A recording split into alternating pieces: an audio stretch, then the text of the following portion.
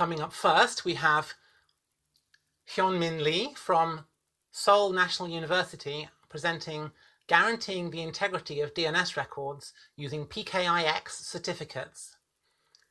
Okay. Hello, everyone. I'm Hyeonmin Lee. I'm a postdoctoral researcher at Seoul National University. And currently, I'm working with Professor Tijay. So today, I'm going to present our current work about guaranteeing the integrity of DNS records using CA-issued PKIX certificates. And let's start. As you know, DNS is used to map domain names and their resources like AL records or MX records. And whether you know about it or not, most of your internet activities require the DNS lookup process. However, also as you know, the initial design of DNS does not consider any security features. So there is no authentication and there is no integrity checks. So it is known that DNS is vulnerable to attacks like DNS cache poisoning. As a solution, DNSSEC was introduced. With DNSSEC, the integrity of DNS records can be verified. It has been 20 years after DNSSEC was introduced. Now, about 91% of top-level domains deploy DNSSEC.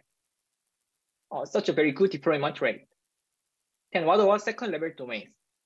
Unfortunately, their deployment rate is quite low.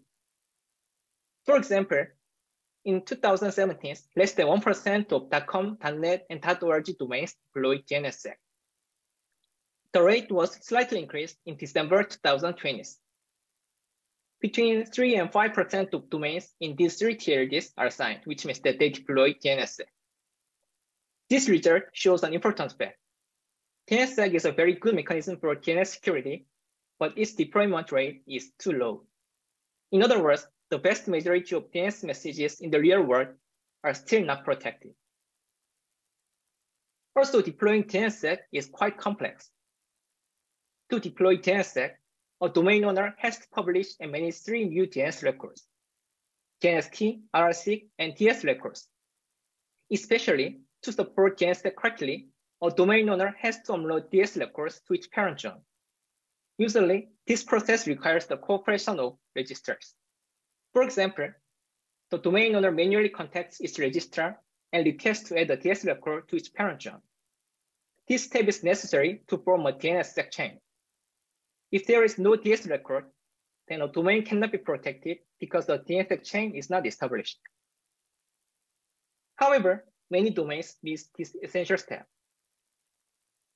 It is known that about 30% of signed domains do not upload DS records, even though they have DNS key records. These records do not mean that DNSSEC is poorly designed, but the fact is that DNSSEC deployment is low, and even high portion of domains that deploy DNSSEC are incorrectly using it. So with this motivation, we try to find a way that guarantees the integrity of DNS messages without such dependencies to other DNS entities.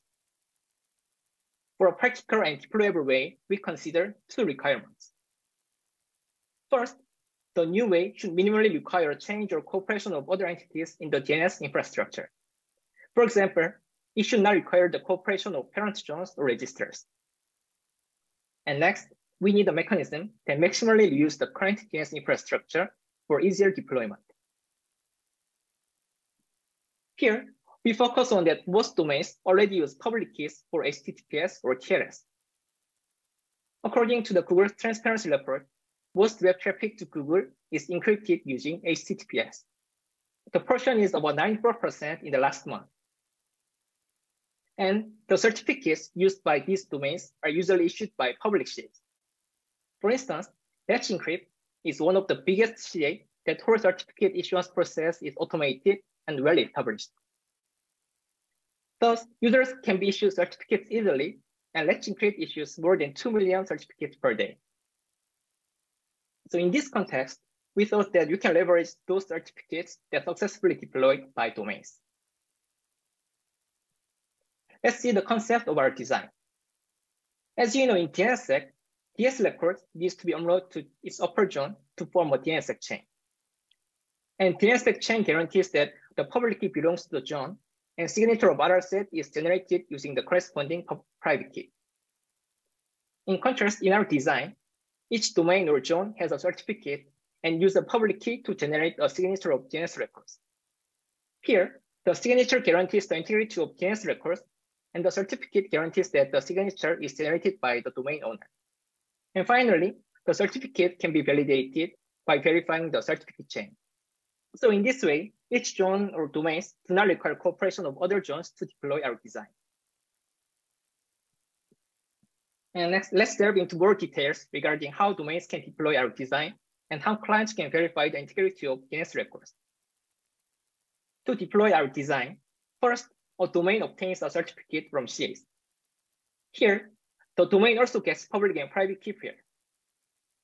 Next, the domain generates a signature of DNS record using its private key. And then the domain publishes the generated signature as RFC record. Finally, the domain uploads its public key as a DNS key record and a certificate chain as a search record.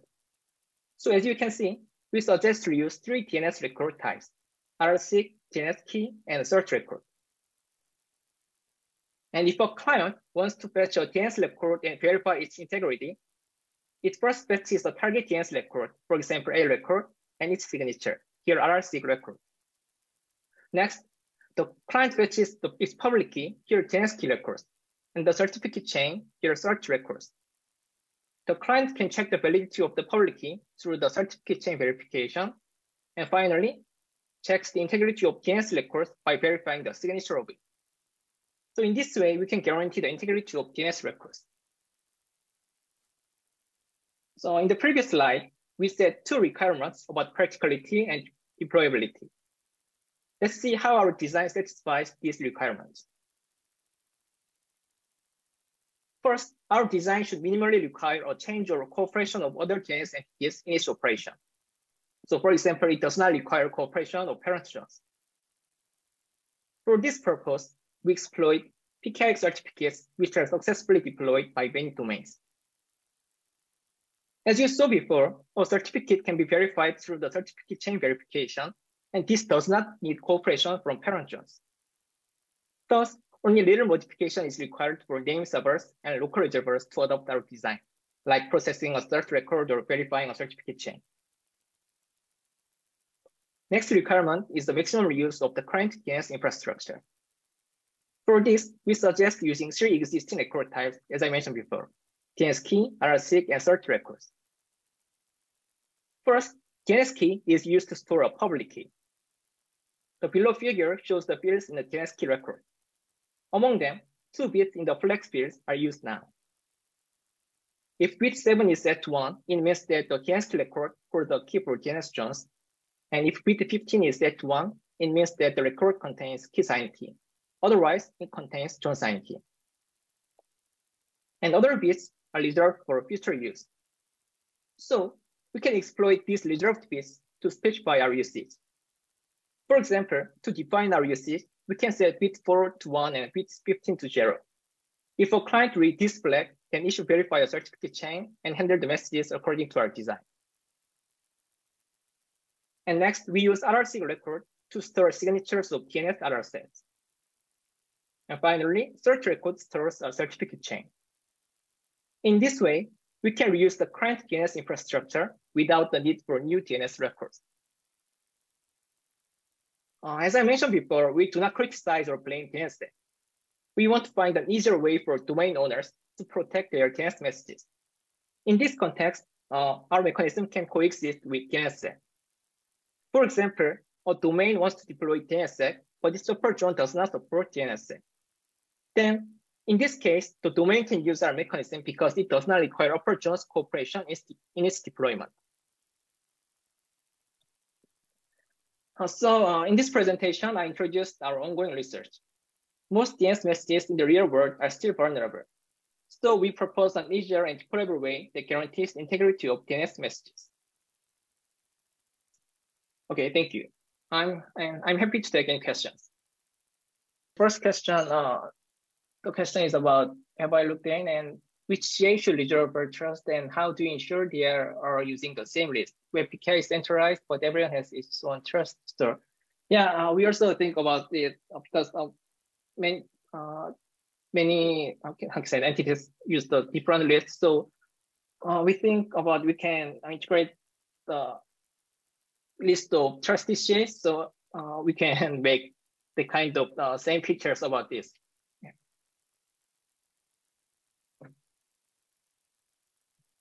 So the next question is about the web PKI has no name constraints and CA controls which domains clients have to trust their CAs, and there is no human operator to press OK when a CA is untrusted. CA signature expansion current interaction with instances to remain valid. This scheme is trivially downgradable. Without parent DS, the attacker can just pretend the domain is unsigned. Yes. But our main focus is because DNSSEC is not widely deployed, so we want to make a more easy and deployable way for domain owners. Because currently, a domain owner, if a domain owner wants to protect their DNS using DNSSEC, but if their parent joins or registrars do not support DNSSEC, then there is no way to protect their DNS. So we want to suggest one more options for domain owners to protect their domains. In this sense, I think our mechanism can coexist with DNSSEC and help the DNS security. Question: how much of this has been implemented? Actually, we implemented for a small test bed. So we test the overhead of like transmission overhead or delays, but it a little bit increased compared to original DNS and has less delay compared to DNSSEC in the view of delays or transmission data size.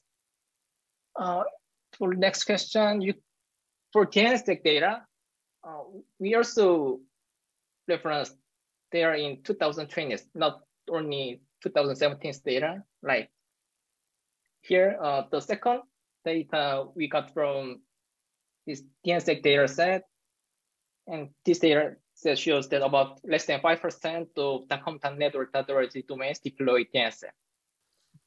Right, I think that's the last question we have time for. So I'd like to take a moment to thank Hyeonmin Lee for that talk.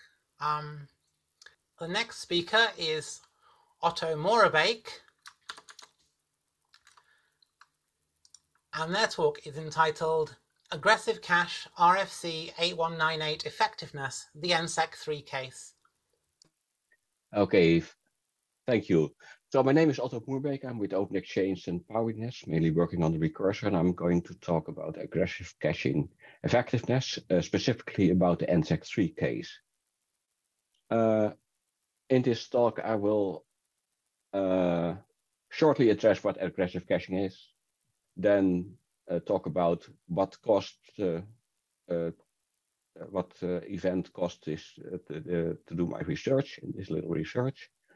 The main question is aggressive caching effective? And it turns out that there is quite a large difference between the NSEC case and the NSEC 3 case. I'll illustrate that with some graphs and some statistical analysis, and that will lead to a conclusion about the whole effectiveness of NSEC 3 aggressive caching. So aggressive caching is a form of negative caching employed by recursive resolvers. Normal negative caching is limited in scope in the sense that in most cases you have to have seen a name, a specific name type combination before to make sure that the negative caching is working. So there are some extensions to this idea because you can extend it to all types of a certain name, or all names below a certain point in the DNS tree, so to speak, with the reasoning in RFC 8020, but the scope is quite limited. For NSEC 3 and NSEC and NSEC 3 aggressive caching, we have a different approach because a single record can deny a pretty large subset of all names of all possible names. So if you have that specific NSEC or NSEC 3 record in the cache, in aggressive cache, you can first see if a name that is being queried matches the NSEC or NSEC 3 record, and if so, you can synthesize a reply to the client without consulting an authoritative server, and also without ever having had to answer that specific query before. There's a bit more to it. All details are described in RFC 8198,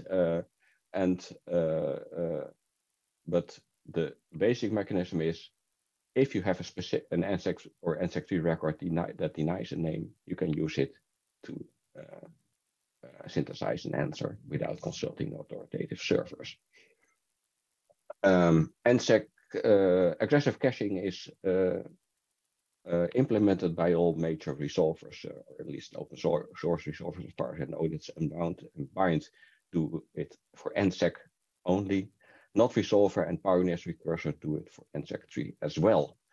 One thing to take note of is, if you have NSEC3 zone with opt-out, using opt-out, then it does not allow for aggressive caching. So in that case, the aggressive cache won't help you from the recursor point of view. And so that will still incur a load on authoritative server, because it has to query all names. So the event that caused to do my little research on this happened in November 2022, and a large zone, specifically .nl, switched to a different NSEC3 settings. And .nl has more than 6 million names, and more than 60% are DNS-SEC assigned. So that's a bit a different number than we saw in the numbers we saw in the previous presentation. Originally, the .nl zone was already using NSEC3, but with opt-out, and they switched to NSEC3 without opt-out, so not using opt-out anymore. And they also changed the salt settings and the iteration count to comply with recent recommendations, so that's a very good thing. And well, opt-out was switched off, so there is a potential opportunity for aggressive caching in the case. And so what you would see from a authoritative server operator point of view is that the number of queries resulting in NX domain should drop, because in many cases, resolvers are going to be able to decide that a certain name does not exist, or a certain name type combination does not exist, without consulting authoritative server, the whole point of aggressive caching. So after they switched, they were looking at the metrics and did not see any drop in number of queries resulting in NX domain results. So out of curiosity, this prompted a little investigation by myself, so because other people were wondering what's going on here.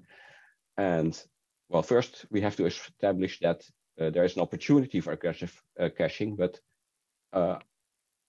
our recursors in the Netherlands, which are the major users of the .nl zone, actually running with NSEC3 aggressive caching enabled. And we know at least a few operators that actually do have that enabled and are running. At least a small drop of queries resulting in NX domain would have been expected if NSEC3 caching was effective. So that then turned around to our own software, because that's the easiest. And I first did a very simple test, manual test, and those showed that we at least have the NSEC3 aggressive cases covered in our CI. So the actual mechanism is working in our recursor. It's also enabled by default. If you have, so there's plenty of opportunity there. Then I did a few tests with NSEC zones, and there's a quick success, even with pretty large zone like .se, which uses NSEC. Hitting the aggressive cache wasn't difficult at all. For NSEC3, no such luck. I was using the .nl zone and other large NSEC3 zones, and I was not able to hit the NSEC3 aggressive cache I started testing with a pretty small zone.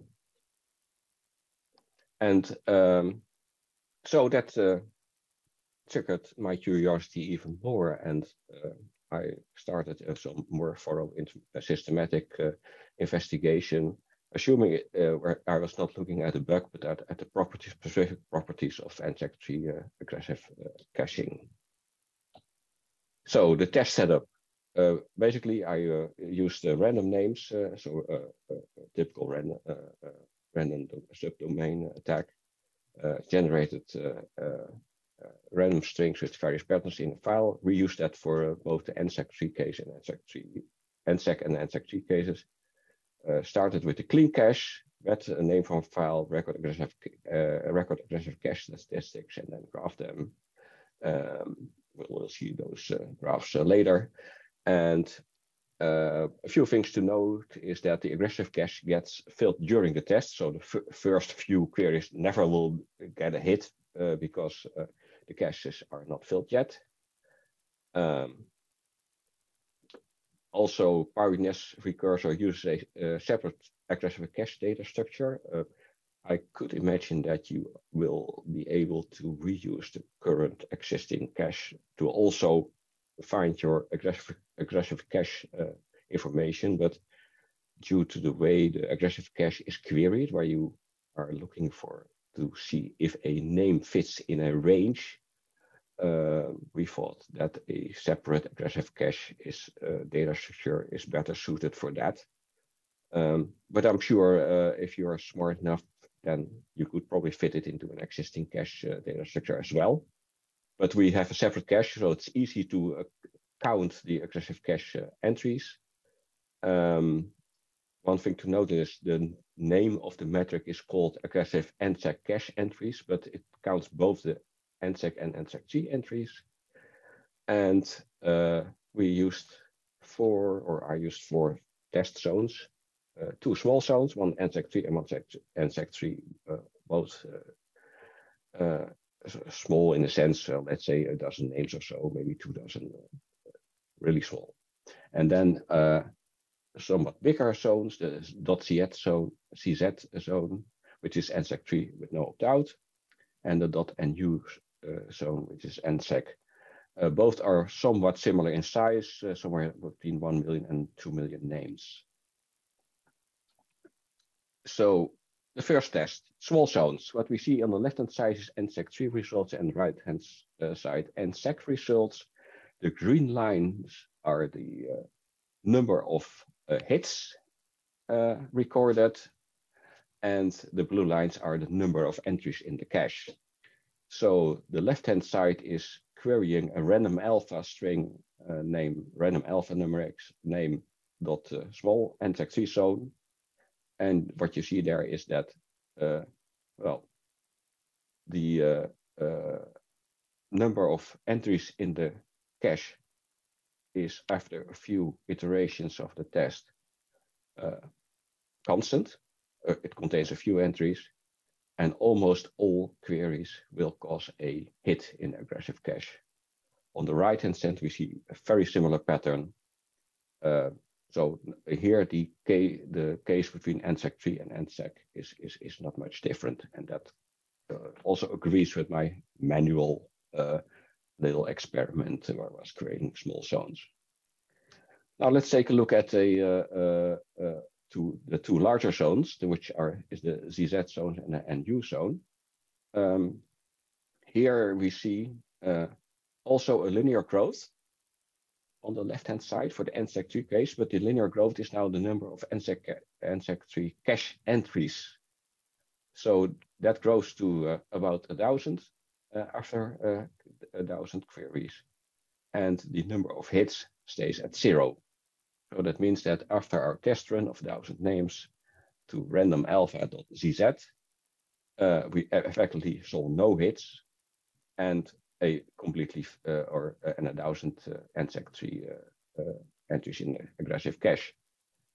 On the same test for the .NU zone, we see a growing number of hits and a growing number of cache entries, but there's a small tendency to flatten out for the cache growth, and a nice increase in steeper for the number of hits.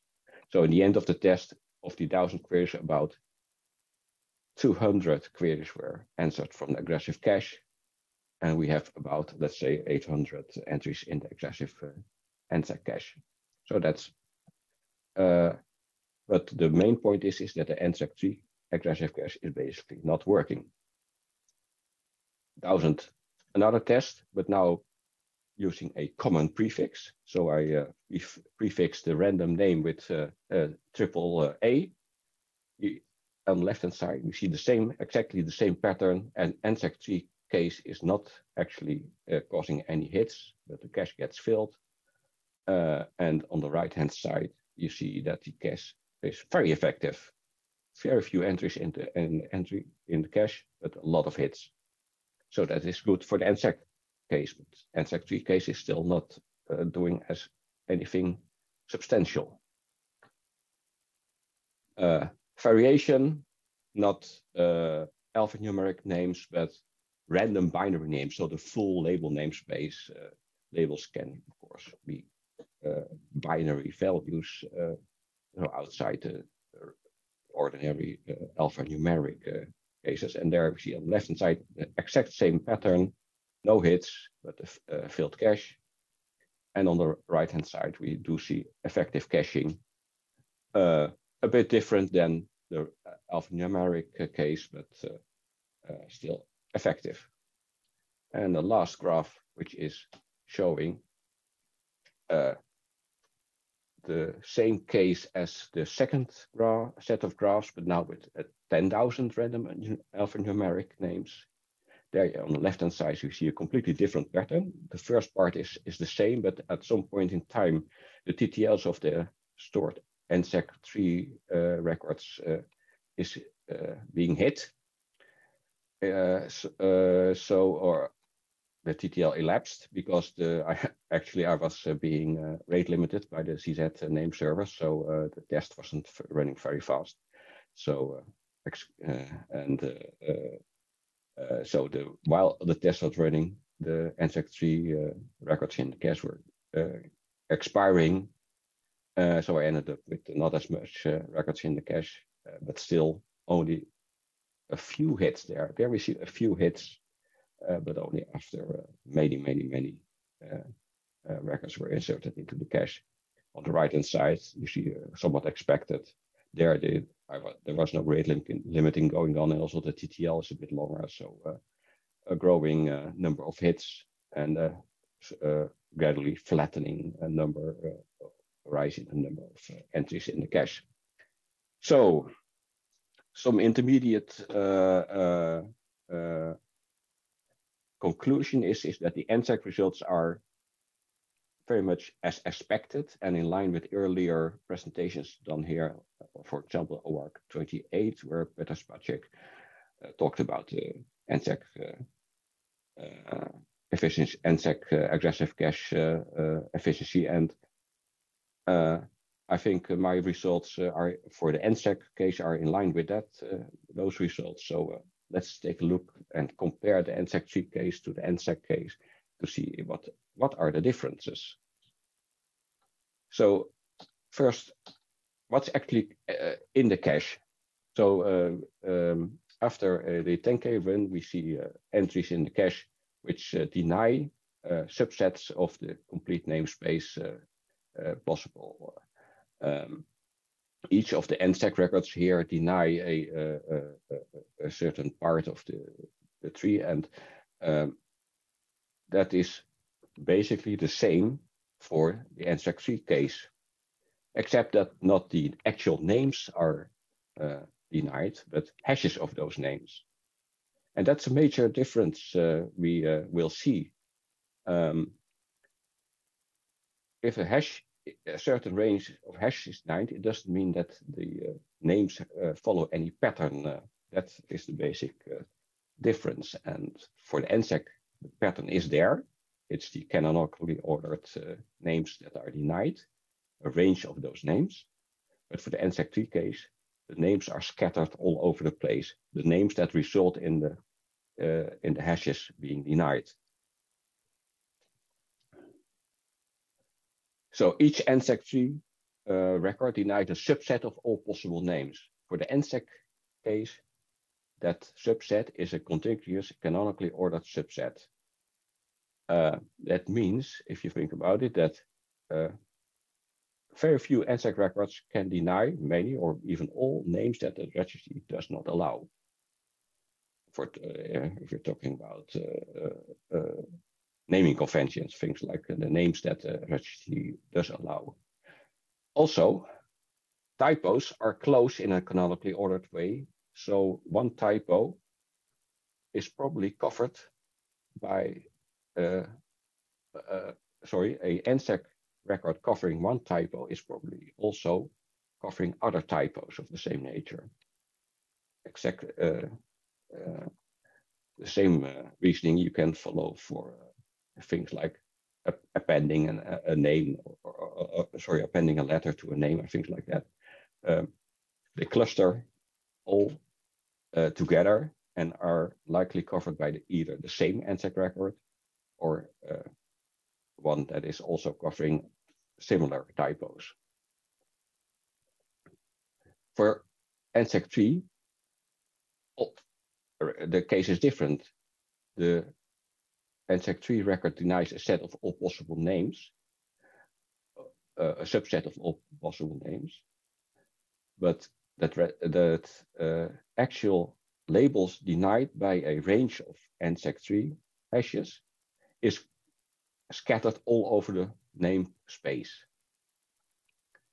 So let's take a look at the size of those subsets. This is a rough estimate, not a very thorough analysis, but you get the idea, I hope.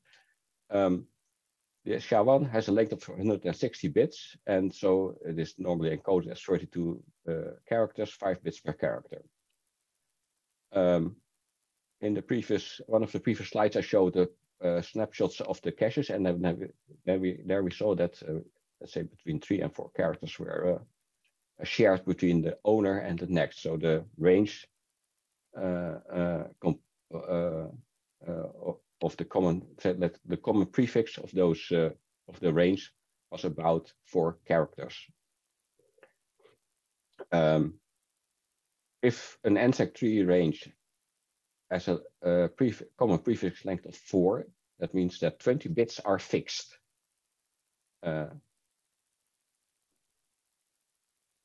Of the 100, so that remains that 130 bits can vary. 160, the total number of bits in a SHA-1, 20 bits are fixed, so 130 bits can vary. 2 to the power 130 is pretty large, it's a huge large number. But even if we deny that many names with a single NSEC record, it still means that we only cover about 1 million of possible hashes. Somewhat more, because 2 to the power 20 is a bit bigger than 1 million, but that's the ballpark figure. Suppose you have 3,500 of such NSEC records cached, and it results in about still only about 1 in 300 chance that that a random name, that the hash of a name, which is basically randomizing things, will hit one of those records. And that is the basic reason why the NSEC aggressive caching does not work very effective for large zones. You have to have many NSEC records in your aggressive cache to have a reasonable chance of hitting one of those with a single name. So this is my last slide. So the summary is, you rely on luck to have NSEC records being effective. It was a bit of a surprise for me when I learned this, but when I talked to other people, the main reaction was, well, actually, when you think about it, it's not really a surprise. So it's good to have some analysis of this, and you can guess the size of the zone a bit about by using the common prefix, so that you can predict if a certain NSEC record will be have a reasonable chance of being hit, so that you can use that to either put it into cache or not. Okay, let's see if there are any questions about this. So yes, Otto, you've got time for one question, I'm afraid, just the one. Yeah. So could an attacker try to exhaust the cache by sending large number of records or queries? I say, well, if you make sure that you only store NSEC records in the cache if they cover a large number of names, then not. But otherwise, yes, you have a lot of ineffective data in your cache, and that's going to hurt you one way or another. And I would say that aggressive caching is not a reason to use NSEC3. There are not a lot of reasons to use NSEC3. Opt-out is maybe a good reason, but there remain very little reasons to use NSEC3 at all. The enumeration thing is already shown that it's not that it is reasonably easy to do, even for NSEC3. So that's also not very compelling. So Otto, I'm afraid I have to cut you off now. Thank you very much for taking time to speak with us today, Otto. If you'd like to turn off your camera and slides, and I will introduce the next speaker. The next speaker today is Moritz Müller from SIDN, who's giving a talk, Expectation versus Reality, the Impact of DNSSEC Validation on Recursive Resolver Operations. Yeah, hi everyone, my name is Moritz Müller, I work for SIDN, and this research has been carried out together with my colleagues at SIDN and with support from Internet Stiftelsen, where I spent a few months last year to, among others, carry out this research. So the main motivation from this research is basically this picture. It shows the number of ripe atlas probes that rely on validating resolvers. And what you can see here is that a big chunk of probes still rely on recursive resolvers that do not do DNSSEC validation. This graph might change a bit if you look at other measurements, but in general, it's clear that there's still quite a number of recursive resolvers that have not enabled DNSSEC validation yet. And thereby also the users are not protected.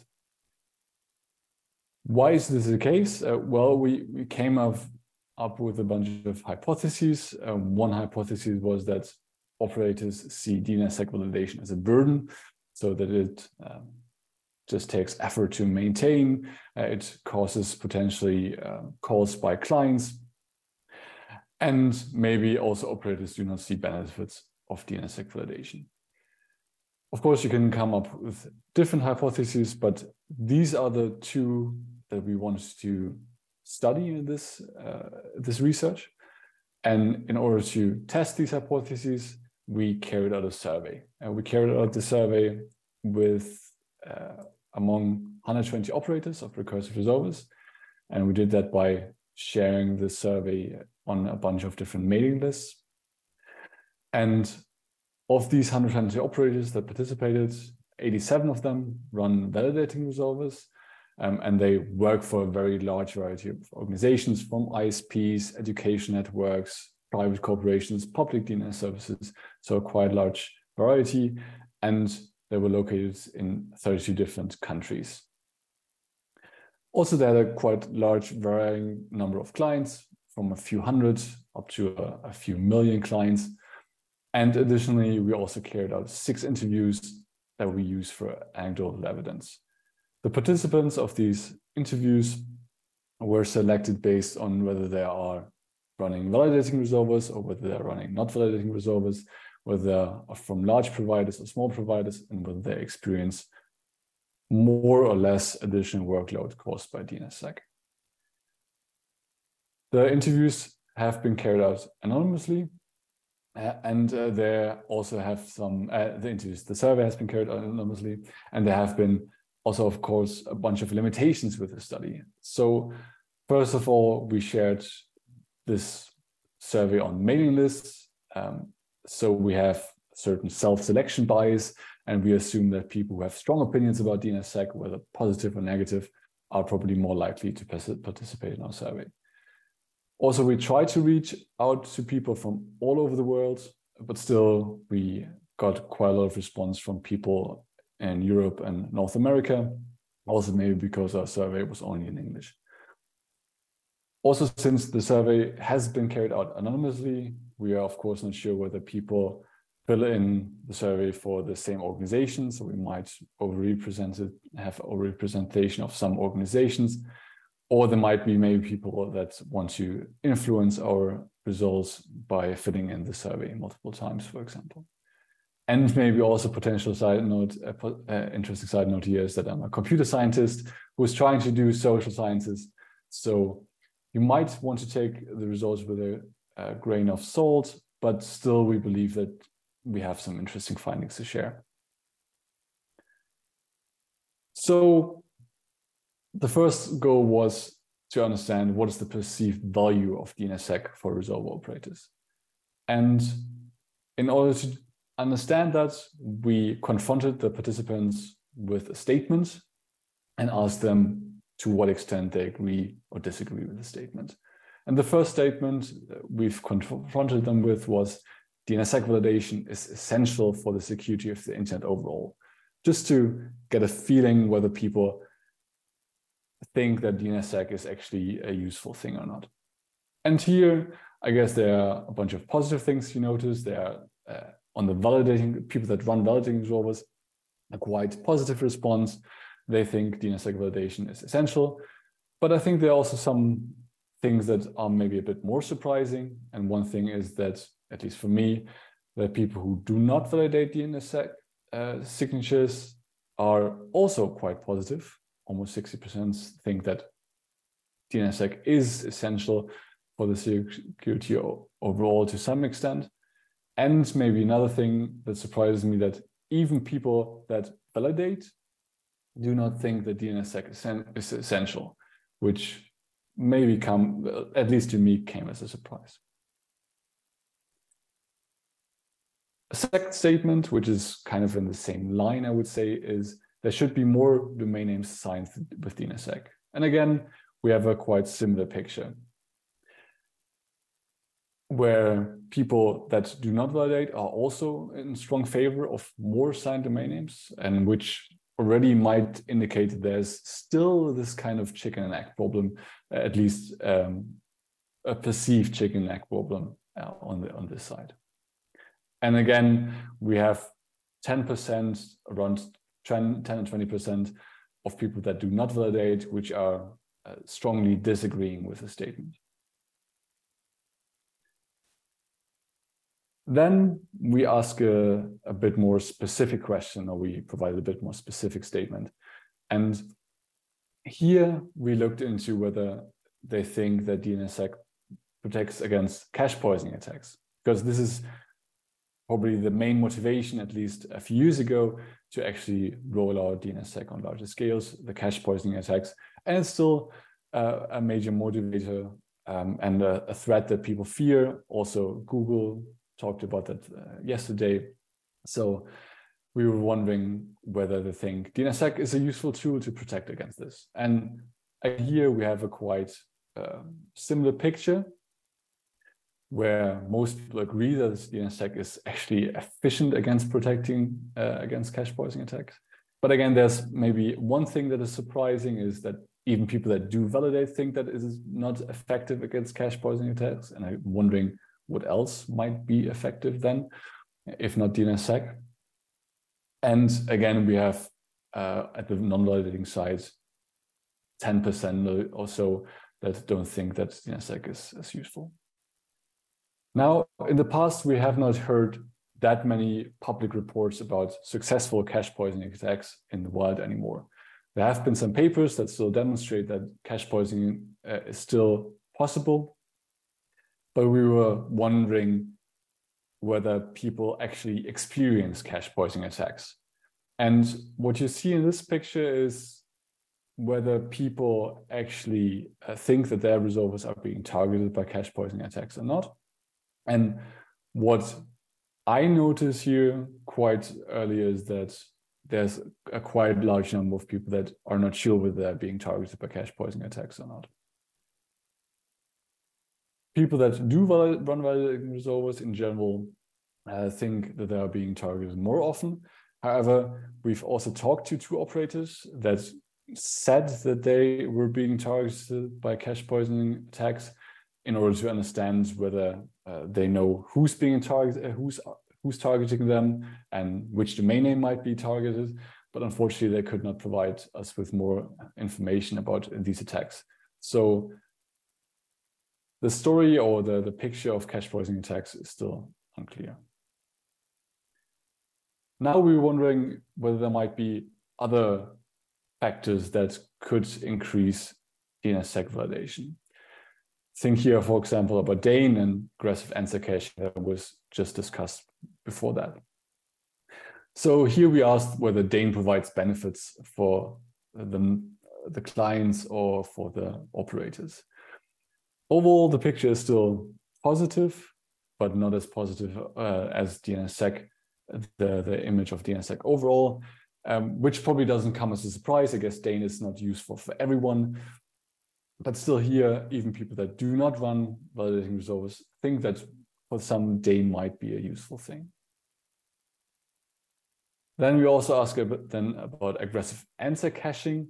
And here, quite a lot of people never heard about answer caching. And of the people who have heard about answer caching and who are not running validating resolvers, 20%, 28% think that they might turn on aggressive answer caching at some point, which also means that they have to validate, but of course it does not mean that they also have to enforce DNSSEC validation or DNSSEC bogus failures. So this might be interesting.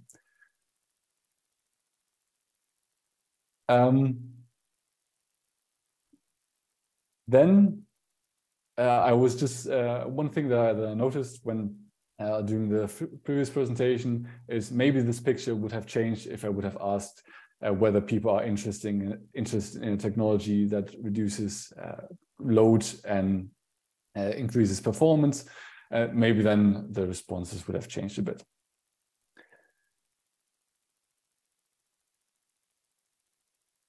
So then we were, of course, wondering what is the perceived and experienced operational organization overall of DNSSEC? Because this was one of our hypotheses. We hypothesized that people do not turn on DNSSEC validation because it increases the workload. So then we asked, we said that DNSSEC validation increases the workload for resolver operations compared to not validating DNSSEC.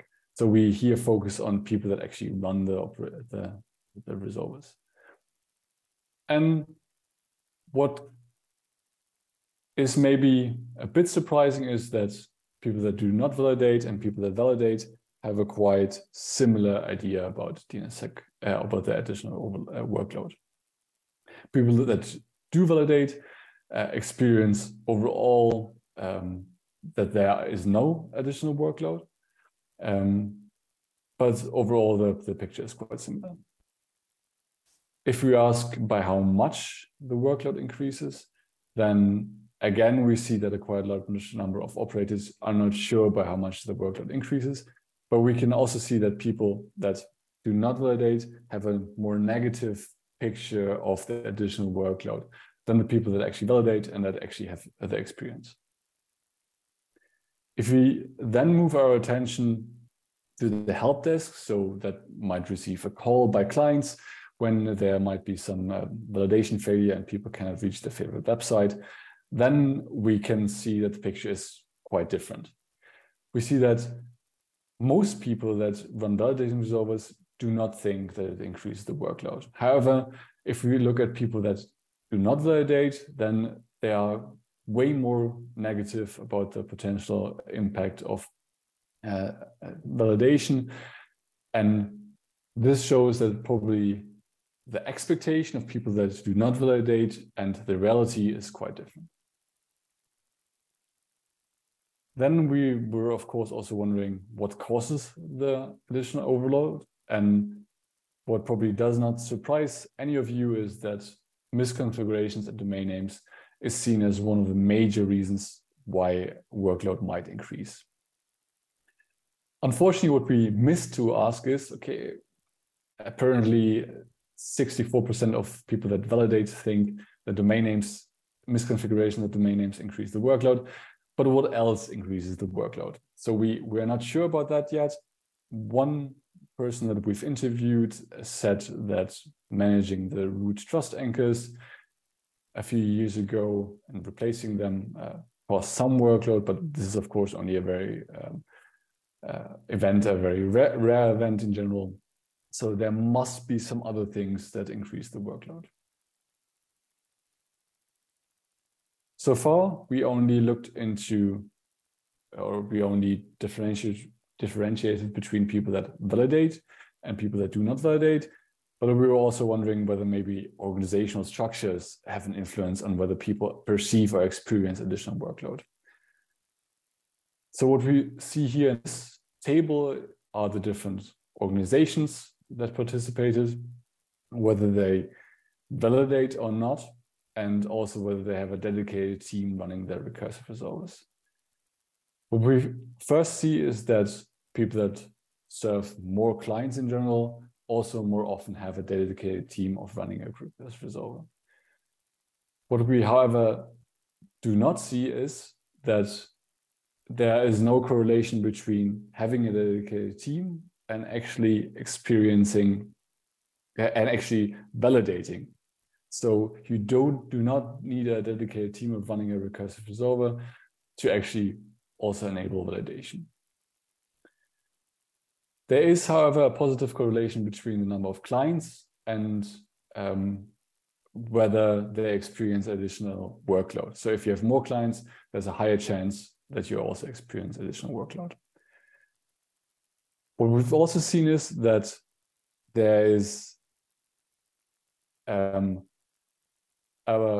correlation between the experienced workload and the time that people run a validating resolver. So if people run a validating resolver for a longer time, then they usually experience less additional workload. Here we also talked with some of the operators about this. And we talked, for example, to one medium-sized operator who did not enable validation, but who was also responsible for the resolver by his own, basically.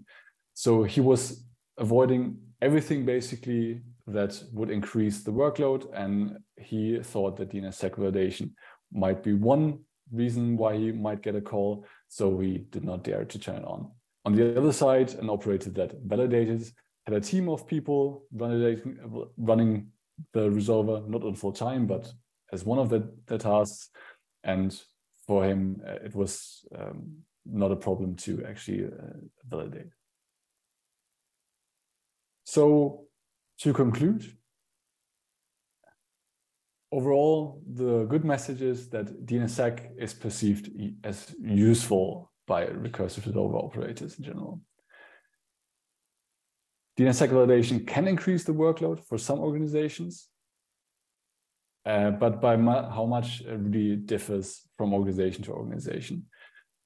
But what probably is clear is that the quite negative picture of that many people, that some people have in the community of DNSSEC validation is probably not true in most cases. What we've also seen, the people who do not validate, is that there we have basically two camps. We have the DNSSEC skeptics, which are very negative about DNSSEC, and we have the DNSSEC sympathizers, which still do not validate DNSSEC, but think that DNSSEC is a useful thing anyways. So we, of course, were wondering, how can we maybe convince these DNSSEC sympathizers to enable DNSSEC validation? And one thing that we could think of is, or hope for, are more signed domain names.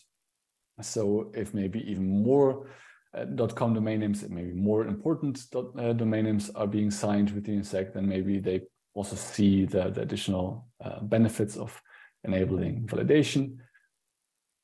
One other approach would be to improve DNSSEC signing further to make sure that we do not have DNSSEC validations failures. But I think also here we are on a very good track. I think most software, signing software and authoritative name server software is now automating big parts of the DNSSEC signing automatically.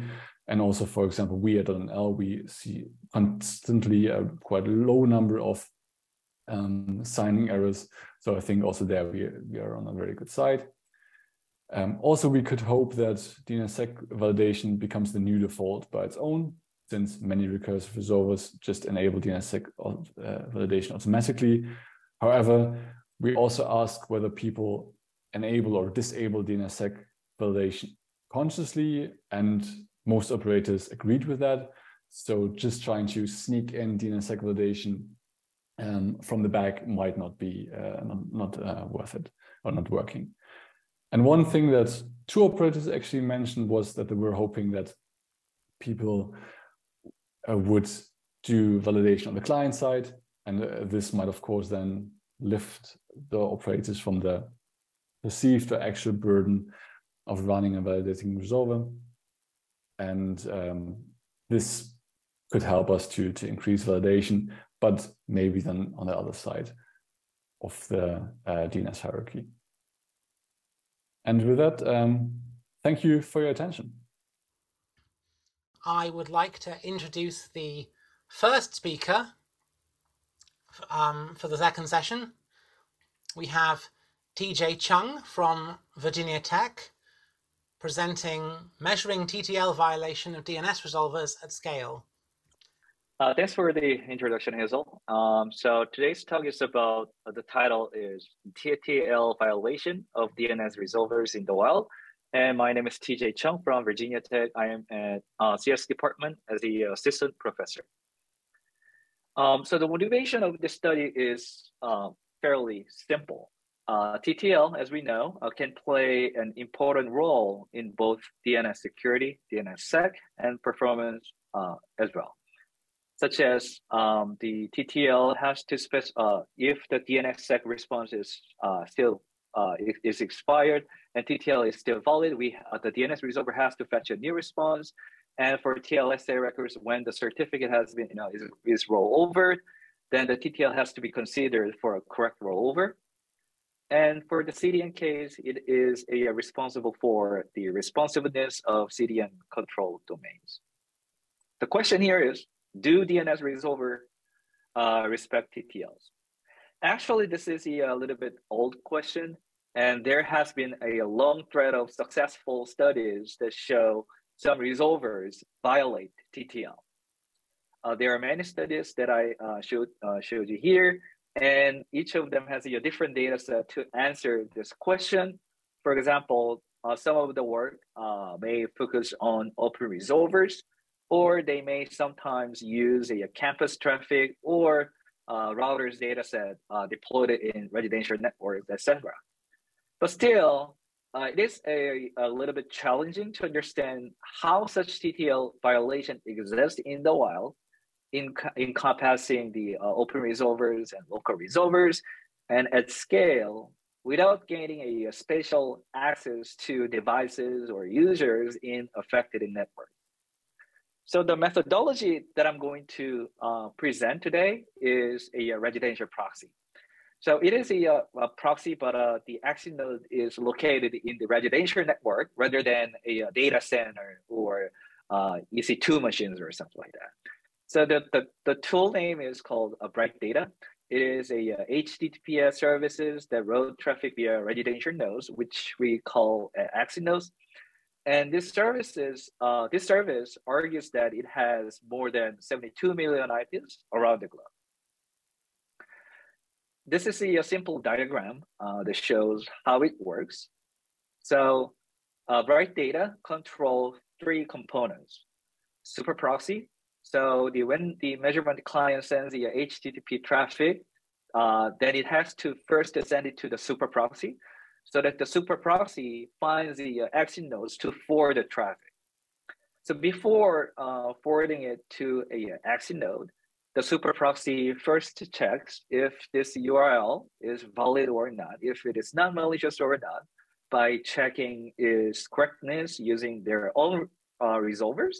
And if it turns out that it is valid, then it forwards to that exit node so that the exit node can use its own DNS resolvers and get the answer and fetch the HTTP content from the web server and hand it back to the client. And this green box knows the solvers that we can control. Of course, we can control our measurement client, and we can run our own DNS authoritative servers as well as web servers to measure the exit node's network. There are some features that Bright Data Network provides. So for example, it only supports HTTP and ASK traffic, and the measurement client can ask the super proxy, hey, please use DNS exit node's DNS resolver to look up this specific domain name. And also we can specify the country or AS level location of the exit nodes.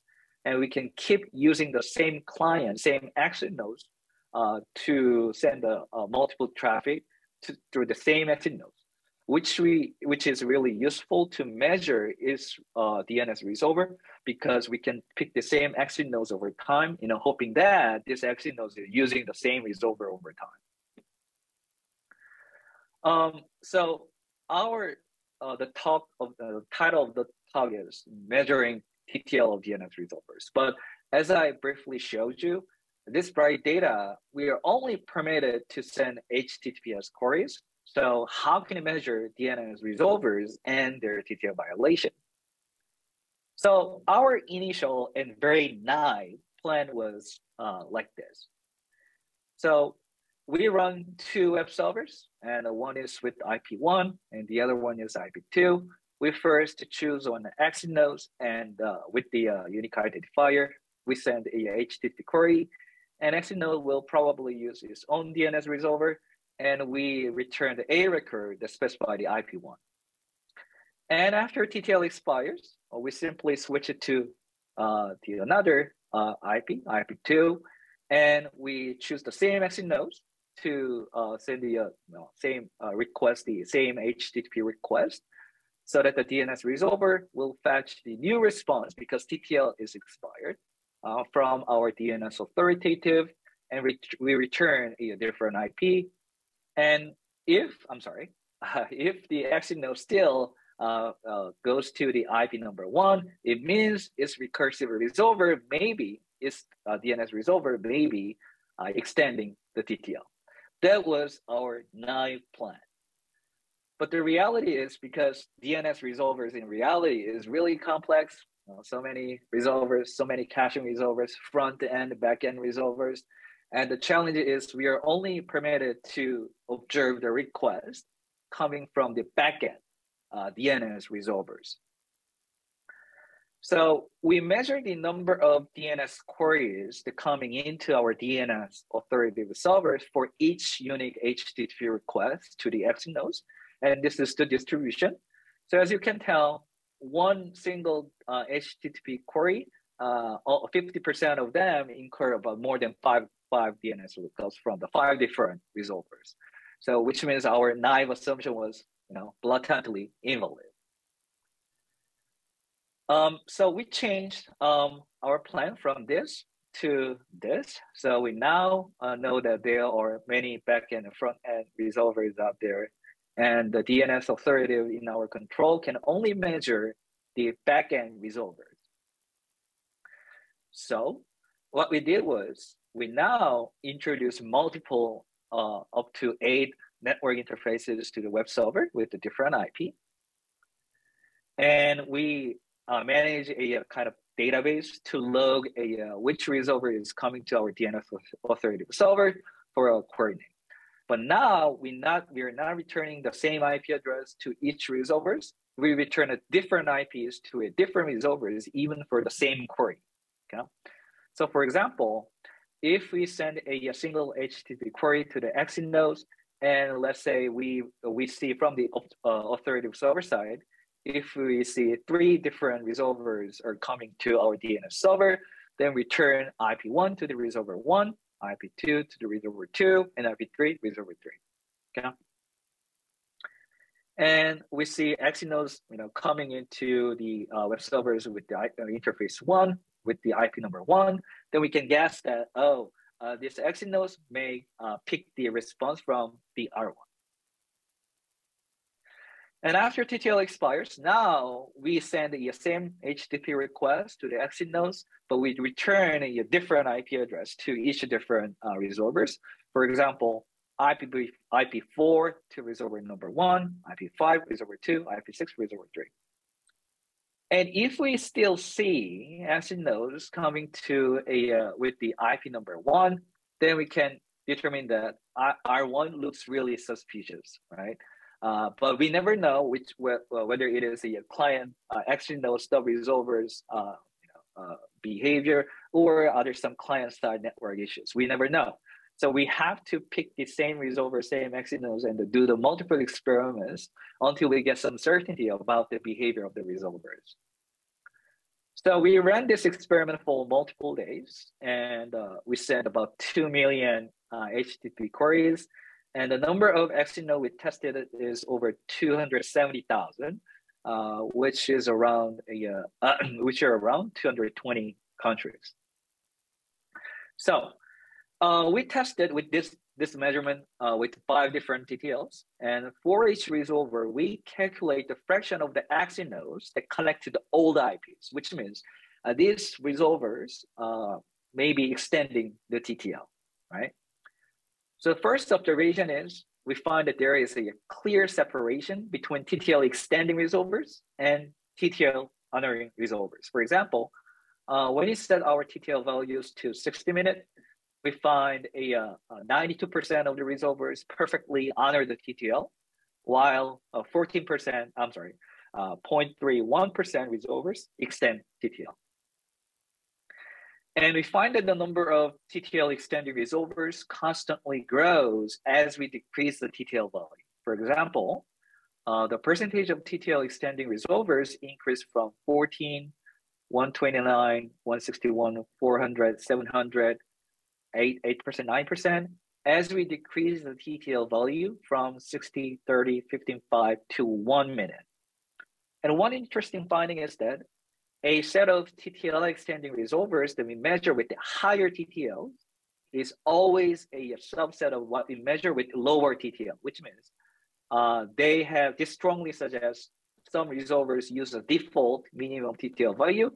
For example, Power DNS, not DNS Unbound has options for this. So these resolvers may apply these options. We also try to cross-validate our findings.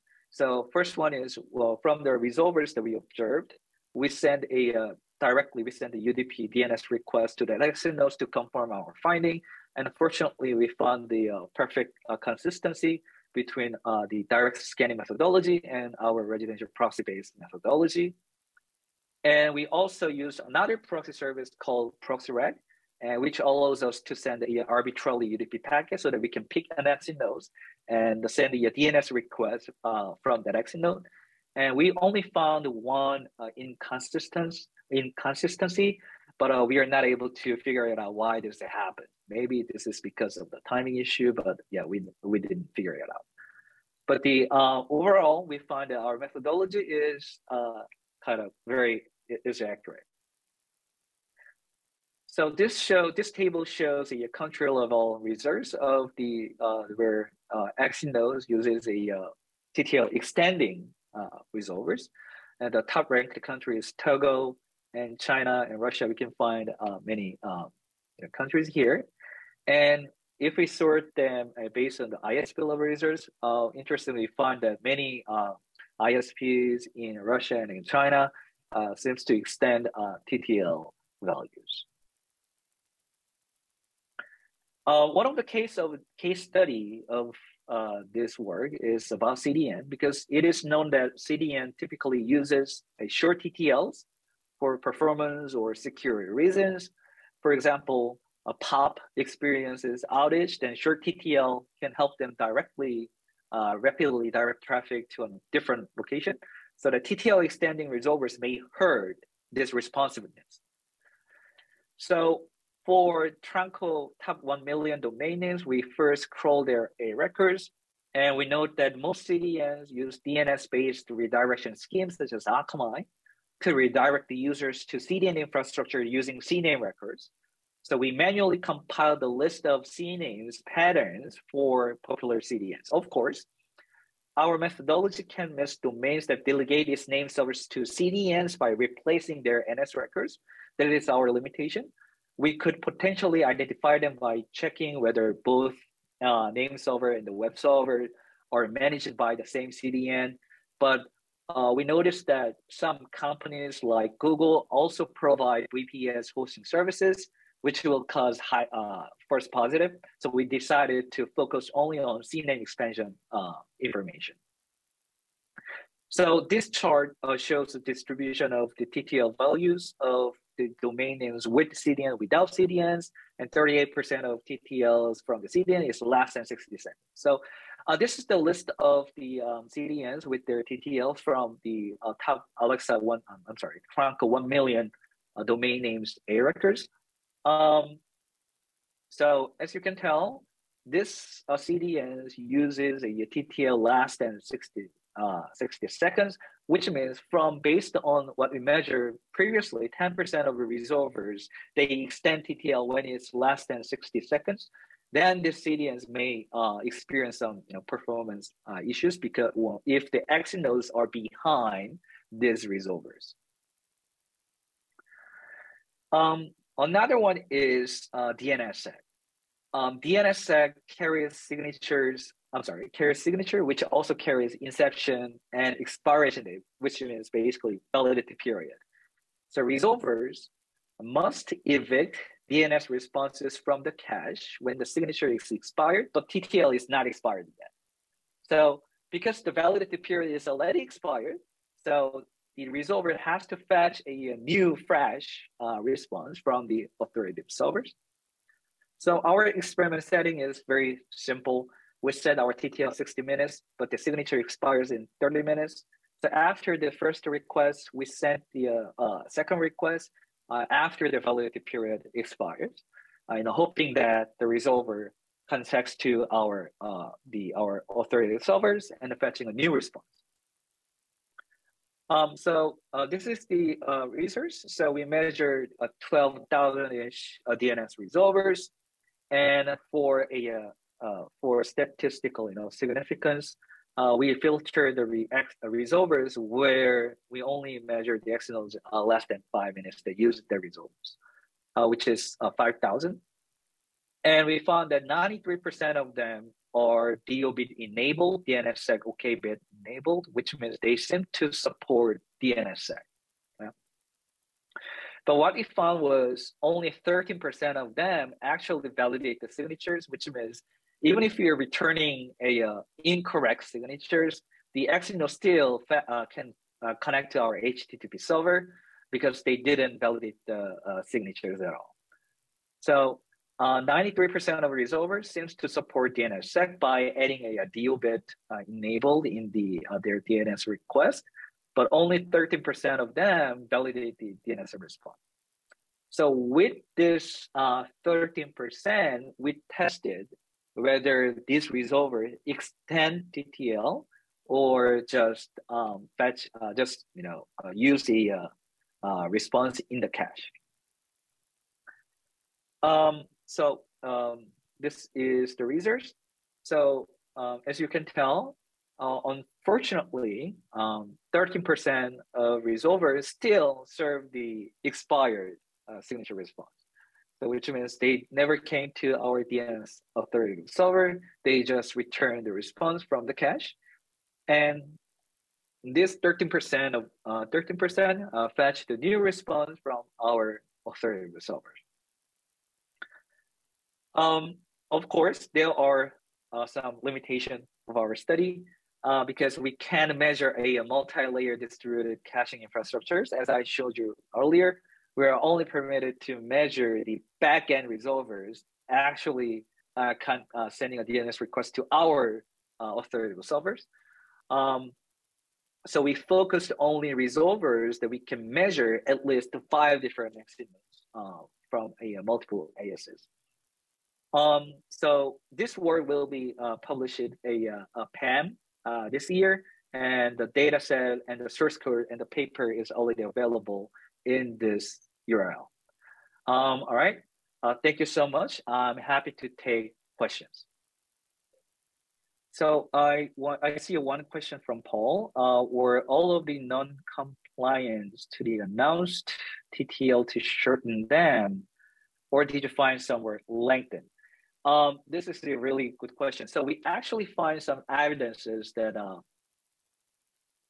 the resolvers that shorten the TTL, but the thing is, we couldn't pinpoint the resolvers that actually doing so. So what I meant by it is, sometimes we see some resolvers that shorten the TTL, but after a couple of days later, when we have a chance to measure the resolvers again, sometimes they show a different behavior. So that was a kind of challenge. It was a bit challenging to me to identify a certain behavior of a specific resolvers. So another question is, did you also think about checking if resolvers lower TTL? Oh yeah, it's the same question, I believe, right? Yeah, 1 week to a lower value. For this specific scenario, we haven't, I think we didn't test it, but it is absolutely doable. Yeah, thanks for the suggestion. All right, I have one question from Victor. Have you notified any operators of validating resolvers about failure? Oh, yeah, this is really nice suggestion. We haven't yet. So before the conference started, we'll do it. Yeah, thanks for the suggestion. Yeah, I don't know why we completely forgot about it. All right, thanks. Thank you so much. In case of Google, I'm sorry. In case of Google, I remember one case study of Google. So Google actually returned the source fail. So when the TTL is, when the signature is validated period is lower than TTL, then the Google resolvers return the serve fail response. I think that is a good behavior. So, all right, I think that's it. Right, thank you very much, Tijay. If you'd like to turn off your camera and slides, I will get ready to introduce the next presenter. Our next presenter is Paul Hoffman from ICANN with public annotations of DNS RFCs. So thank you, Hazel. And so what I want to talk about today is a project that ICANN launched and finished last year. We've showed some people it now before launch, but now that it's been launched, we want to specifically show it again to folks who haven't seen it and ask for input. And this project allows public annotations of RFCs, and of course, since it's ICANN, we specifically care about DNS RFCs. Oh my, let's make sure, that does work, good. Okay, so like TJ, I want to start off with the motivation for the project. And our motivation has always been for this, that DNS developers and protocol developers, this is different people who do software coding and people who also develop protocols. They read the RFCs for many different reasons. And then there's a third group that are particularly important to us, which is security researchers. These are folks who often don't have the same kind of deep knowledge that the developers and protocol developers do about how RFCs were created. They're just looking at the RFC as it stands. So all of these people read RFCs, they read them for different reasons. And as they're reading an RFC, they don't really care about really just what are the words on the paper. They want to know about the protocol, generally these are for protocols, and what it means in the real world. So one of the most, since the DNS is one of the older protocols, has this RFC been updated? And if so, in what way? Were there errors in the RFC? So for those of you who are not familiar with the IETF process, updates happen in new RFCs. Errors might be reported in the errata process. These are two very different things. But also, as you're reading an RFC, you might actually, as you know, you come across a certain design choice in a protocol, you go like, oh, that seems weird. How was that, you know, how did that come to be? Without having to look through all of the old, you know, archives and such, you might just want to know, why wasn't this thing that I thought of chosen instead? And specifically for security researchers, but also for many of us, have there been academic papers written about the protocol, the RFC, whatever?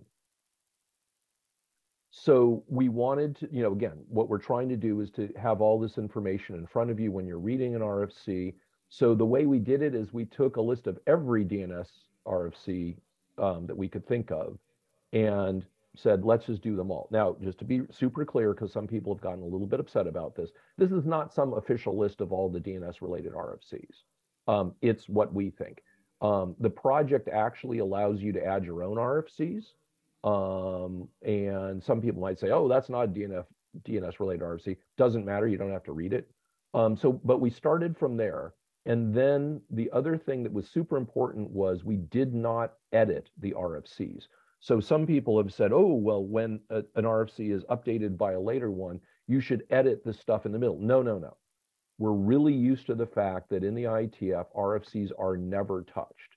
So what we did was we put all of the annotations to the side so that you can read the RFC and then you can see the annotation on the side. I'll show that in the coming slide. We started with the simple annotations, such as this RFC is updated by a later one or is obsoleted by a later one.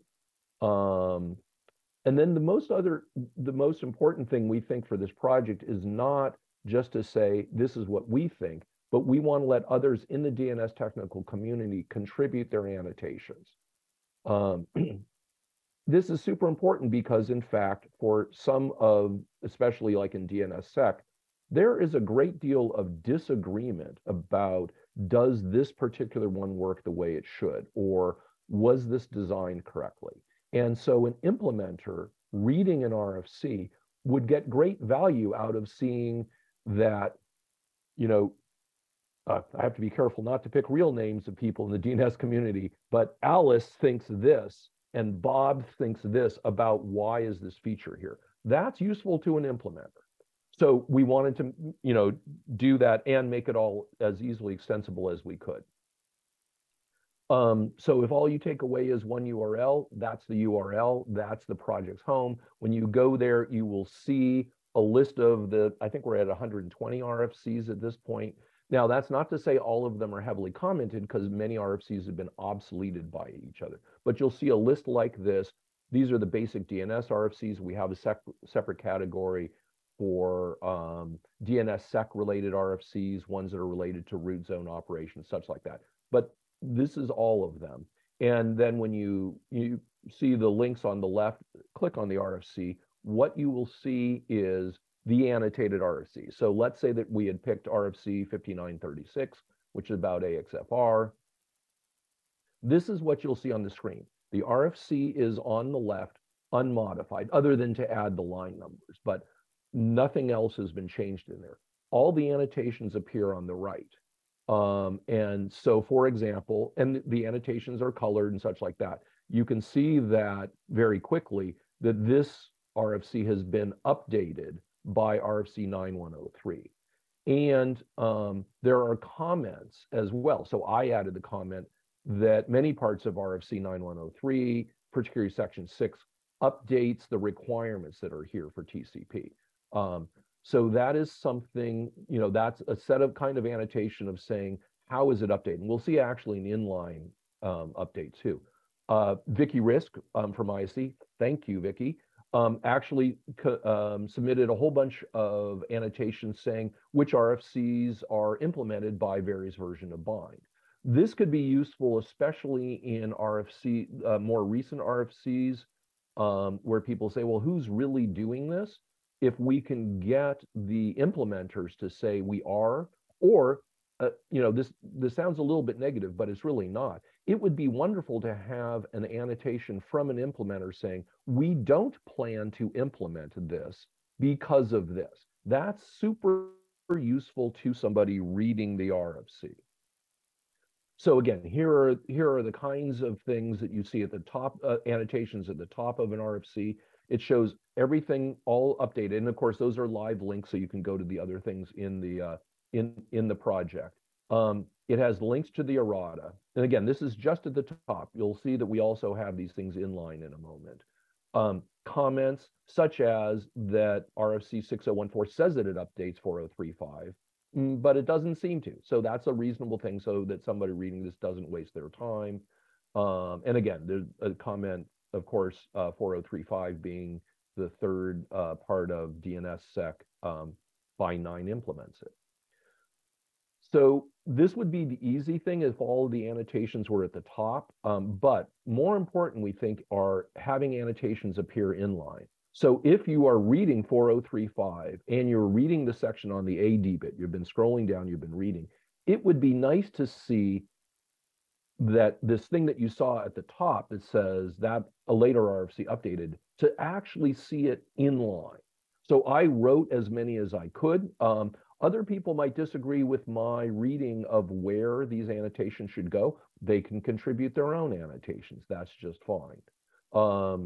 So that's how, you would see that there in the middle of the RFC. And again, it's fine for the same content annotation to appear many times in the RFC. What we're not trying to be definitive, we're not trying to be concise, we're trying to help the reader. And the reader might be an implementer, it might be another, protocol developer, or a security researcher. They don't mind seeing more information. So before I finish up, this is really why I'm giving the presentation. We want more annotations. Wes Hardiker contributed a few pointers to academic papers. We would love to see these, like all of the academic papers from the last 10 or 20 years that mention, or not just mention, but talk about the RFCs, to have pointers there. Somebody reading, even an implementer reading, who sees something that says, here is an academic paper on this particular topic here. Super useful for the reader. Implementation notes. We are finding with some of our RFCs in the DNS world that the wording turns out to not be as good as we thought it was. So implementation notes, from somebody saying, hey, as I was doing this, I realized what this really meant was this by reading the example. Or we had to implement it, try it against a couple and find out certain things. This is the third bullet's a little bit more dicey, but I still think it's quite useful. Some people in our community feel that certain protocols were developed incorrectly, or parts of a protocol was. This should have been that. It's perfectly reasonable to have annotations on that. It's also perfectly reasonable for someone reading the RFC to skip over and go like, oh, there goes Paul Hoffman again, commenting on something he doesn't know about. But having annotations with design choices will help in the future when we have to update the DNS spec. As I said earlier, who's implemented certain optional parts, that's really great. And there may be a whole bunch of other kinds of annotations that we haven't even thought of. That's just fine. So what I am doing here is I am looking for volunteers to annotate. You can do it at any time. There is full instructions on how to do it. If all you want to do is read the RFCs, great, go to the main one. But I hope as you're reading the RFCs, you go like, hey, I want to say something here, or I wish somebody had said something here about this. And if so, it's really easy for you to add annotations and such like that. So that is my last slide, and I am, GitHub page didn't seem to clearly show how to contribute annotations. There is a page off of the main that was from Victor. There's a page off the main one which says how to do annotations, but basically you write up your annotations as little text files. There's a very simple format, and you publish them somewhere, GitHub repo, someplace where we can do an rsync or whatever. You tell us that that exists and we do it. So for example, Vicky set up as part of the normal ISC GitHub repo, set up something where the annotations exist. We then pull from there. Anytime you want new annotations in, like, let's say you're looking at the project itself. Oh, I'm sorry, I didn't make this clear. You can either use our view of the RFCs, or you can clone the whole thing onto your system and keep your own. So you might want to have internal annotations, for example. But either way, once new annotations are available, even if you don't know it, you just say make, and it pulls in all the new annotations again.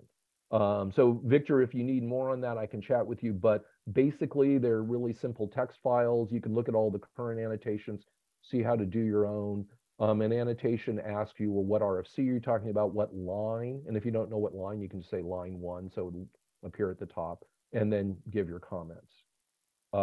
Patrick asks, plan to maybe give that to the IETF in the future. So probably not. We would be happy to, except there's a lot of people in the IETF who are like, no, the RFCs never change. You don't get to comment on them. We got some initial feedback from people saying, I don't want to read anyone else's comments in an RFC. And our attitude is, great, fine, don't.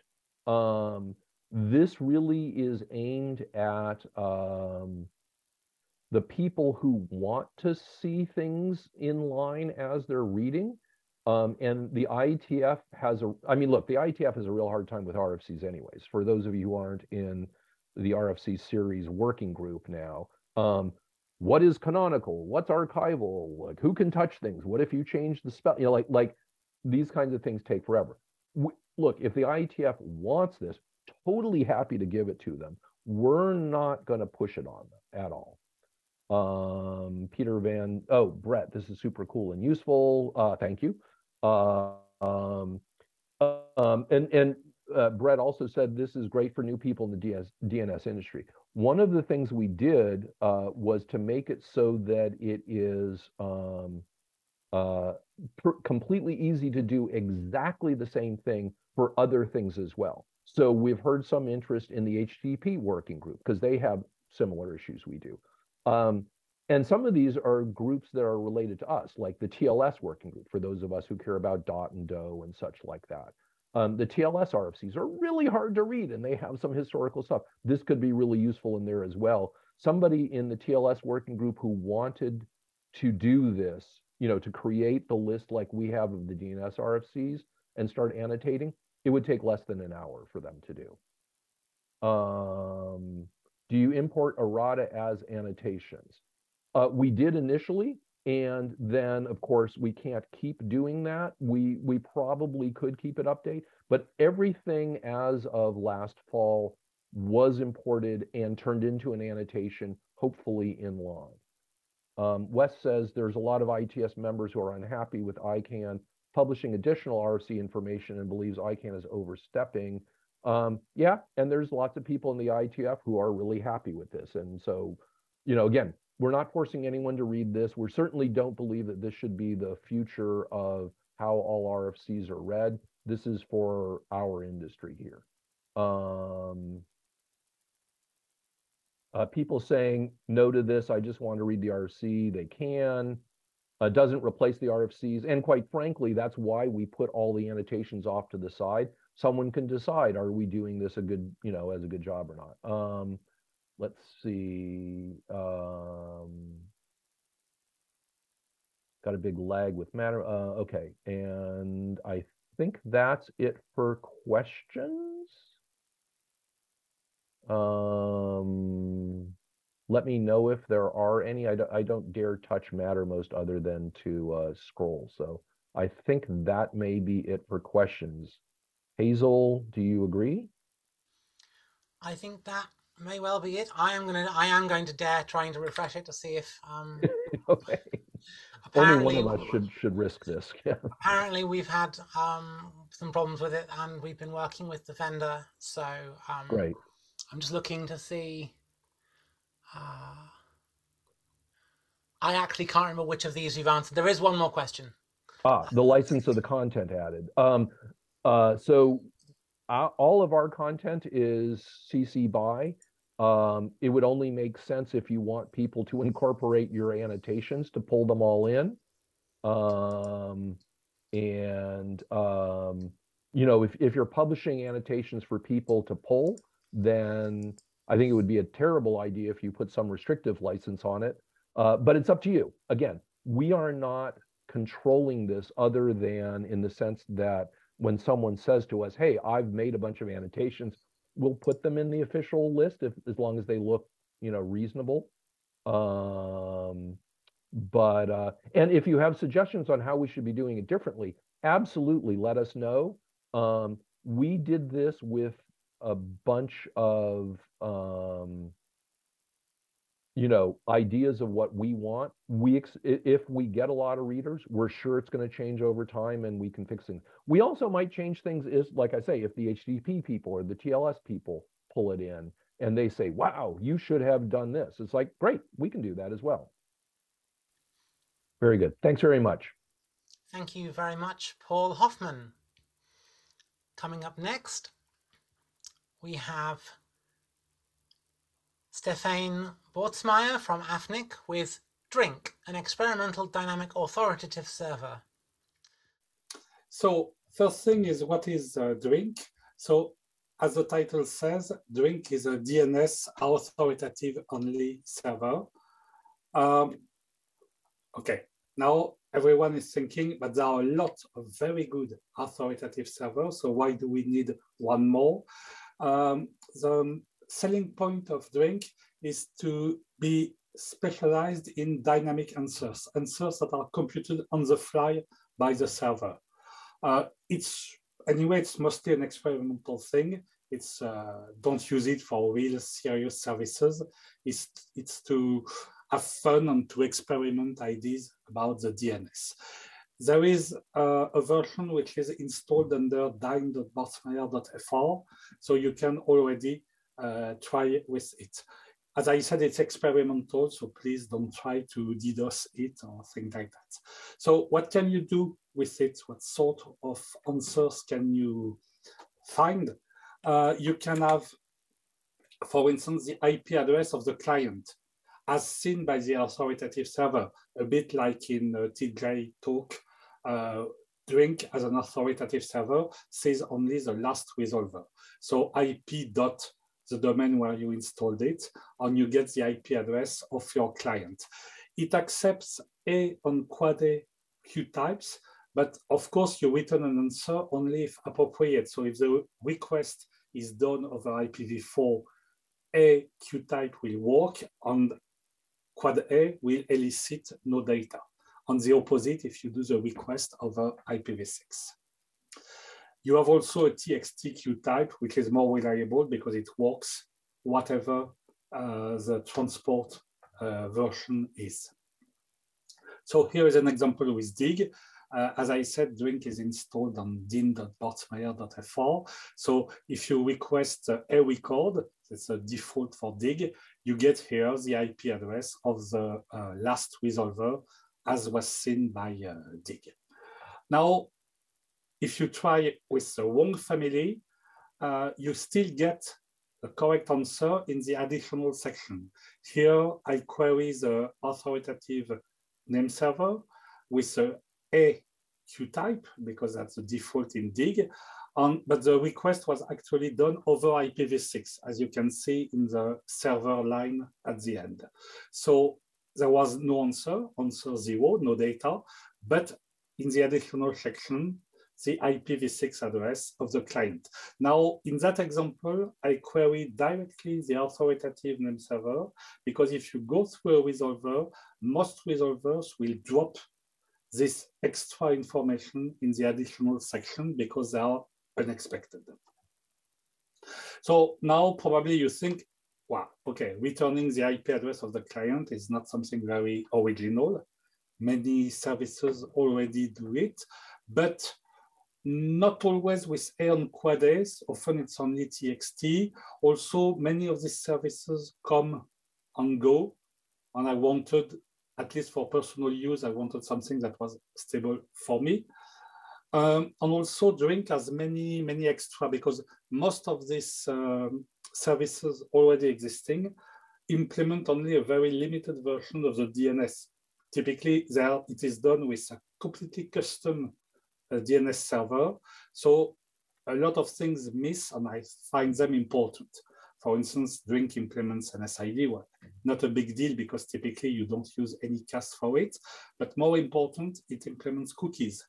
In Puneet's talk yesterday, there was a very good talk about the protection against cache poisoning, and cookies are an important one, and it's not implemented everywhere. Drink has a complete support for cookies. Also for TCP, of course, because TCP is a necessary transport for the DNS. It also implements not just TCP, but TCP with pipelining, sending several requests without waiting for an answer, on out-of-order responses. There is a RFC, I don't remember the number right now, but someone will probably put it on Mattermost. There is a RFC that says that if you do DNS or TCP, you have to support pipelining on out-of-order responses. Some may say that for an authoritative name server, out-of-order responses are not too important because typically the response time is known and fixed, but it's not the case for Drink because Drink generates answers. It can be quite long in some cases, so out-of-order responses are still useful. And of course, DNSSEC, because we had many talks about DNSSEC here. The main reason why DNSSEC was developed was to create opportunities for topics at ORC meetings. So DNSSEC is really important today. So of course the answers are dynamically signed.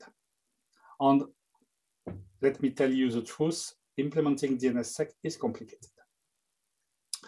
So here is an example of several requests over one TCP connection. I didn't find a way to do it with dig, but KDig has the option keep open, where you can send to a name server several requests. Here you see the hello service, ECS on random that returns something random that you can use with lock Q type or A or quad A. Completely useless, but funny. Among the useful services of Drink, I think services that I find useful, you have EDNS client subnet echo, which means that when you query the name, you get to know the ECS that was sent by your resolver. In theory, the resolver should follow, if the client itself sends EDNS client subnet with a /0, the resolver should not send ECS, but it's a way to test it and to test if the resolver gives information about you, on what sort of information. There are very few services that are doing that currently on the internet. One I know is whoami.fastly.net with a TXT request. That's cool. You can also get the AS number of the client with the bgp.the-domain name. In that case, you get here at the end, the IP address of the client, the prefix that is announced in BGP, and the AS number.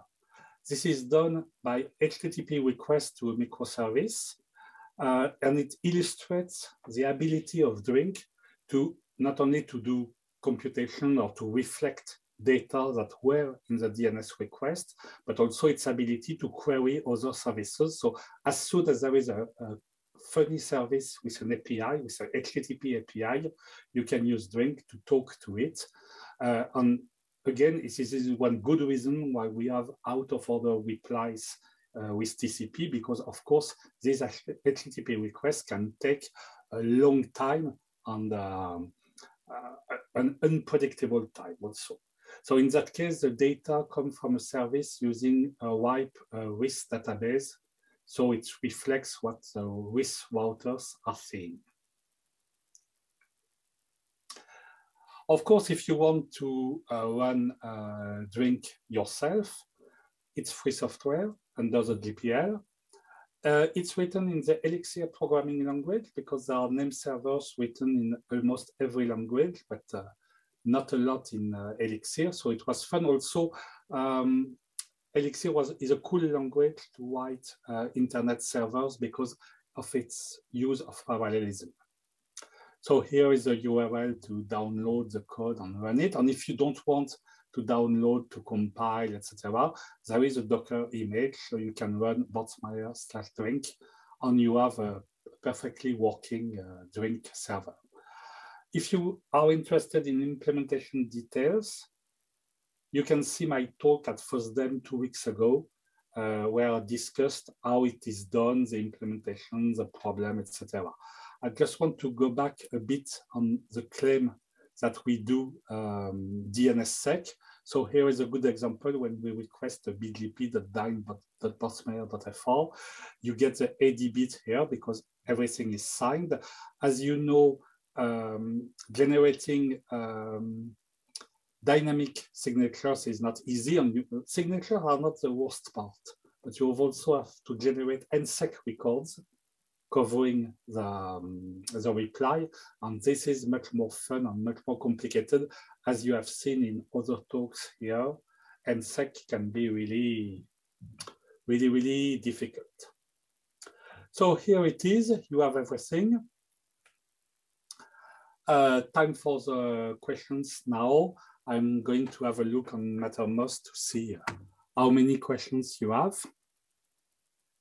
I should really accept requests with any query type. So currently we don't accept any query type. We return hinfo like described in RFC something. So because the problem is that the IP service is only interesting when you go through a resolver.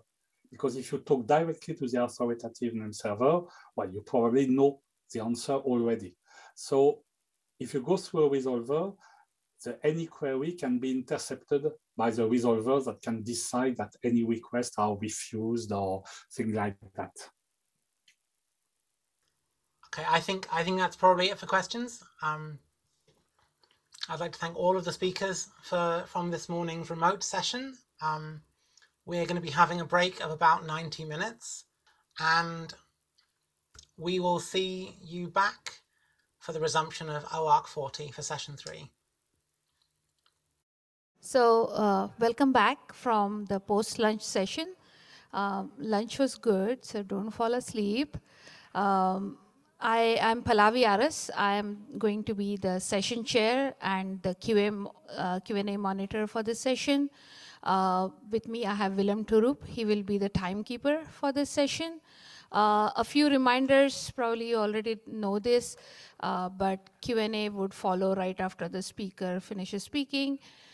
You can, for the in-person people, you can pose your questions on the mic, or you can put your questions with hashtag questions in the workshops channel.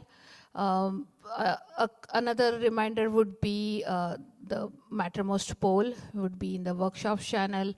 You can give your talk rating on the Mattermost. Finally, I would like to thank VeriSign for being the 2023 sponsor for the DNS-OARC conference. So without further, I would like to introduce David Rodriguez. He's going to talk about DNS exfiltration. Okay, cool. Well, it's nice to be here, and lots of new faces. I'm David, and I'm from Cisco Umbrella, or OpenDNS, as some like to correct me, and I'll be talking about real-time DNS exfiltration and tunneling techniques, and how at Umbrella we're kind of trying to solve that in real time by hacking our caches. So this is obviously work from many amazing people, not just me. For example, Brian in the room, Andrea, and Skylar, and of course, a good friend of mine named Scott. So if you're not familiar with DNS tunneling and exfiltration, go ahead and Google, and you'll find a bunch of open source projects. I've played a lot with these myself, and they're fairly easy to get up and going. There's DNS Exfiltrator, which is probably the easiest to go. Iodine, which is pretty common, that we'll see in our traffic. DNSCat2 and DNS2TCP are a couple others that you might want to take a look at. So what is DNS exfiltration and tunneling? I'm assuming you probably know, but maybe a really simple example is taking some text, maybe doing something with it, and then maybe forming some DNS queries with it. So here I'm just taking a string such as hello DNS-OARC, and then kind of base encoding that in base 32, and then kind of chopping up that resulting string and just shoving it in some subdomains. And I have myself a pretty real example of what you would see from one of these tools that I just mentioned. So I added the numbers there as a prefix, 0, 1, 2, 3, just so that if I was a name server and I was receiving these queries, which is not to be guaranteed in any order, I could reorder them, mash them together, and I'd get that string if I were to decode that base 32 encrypted subdomains.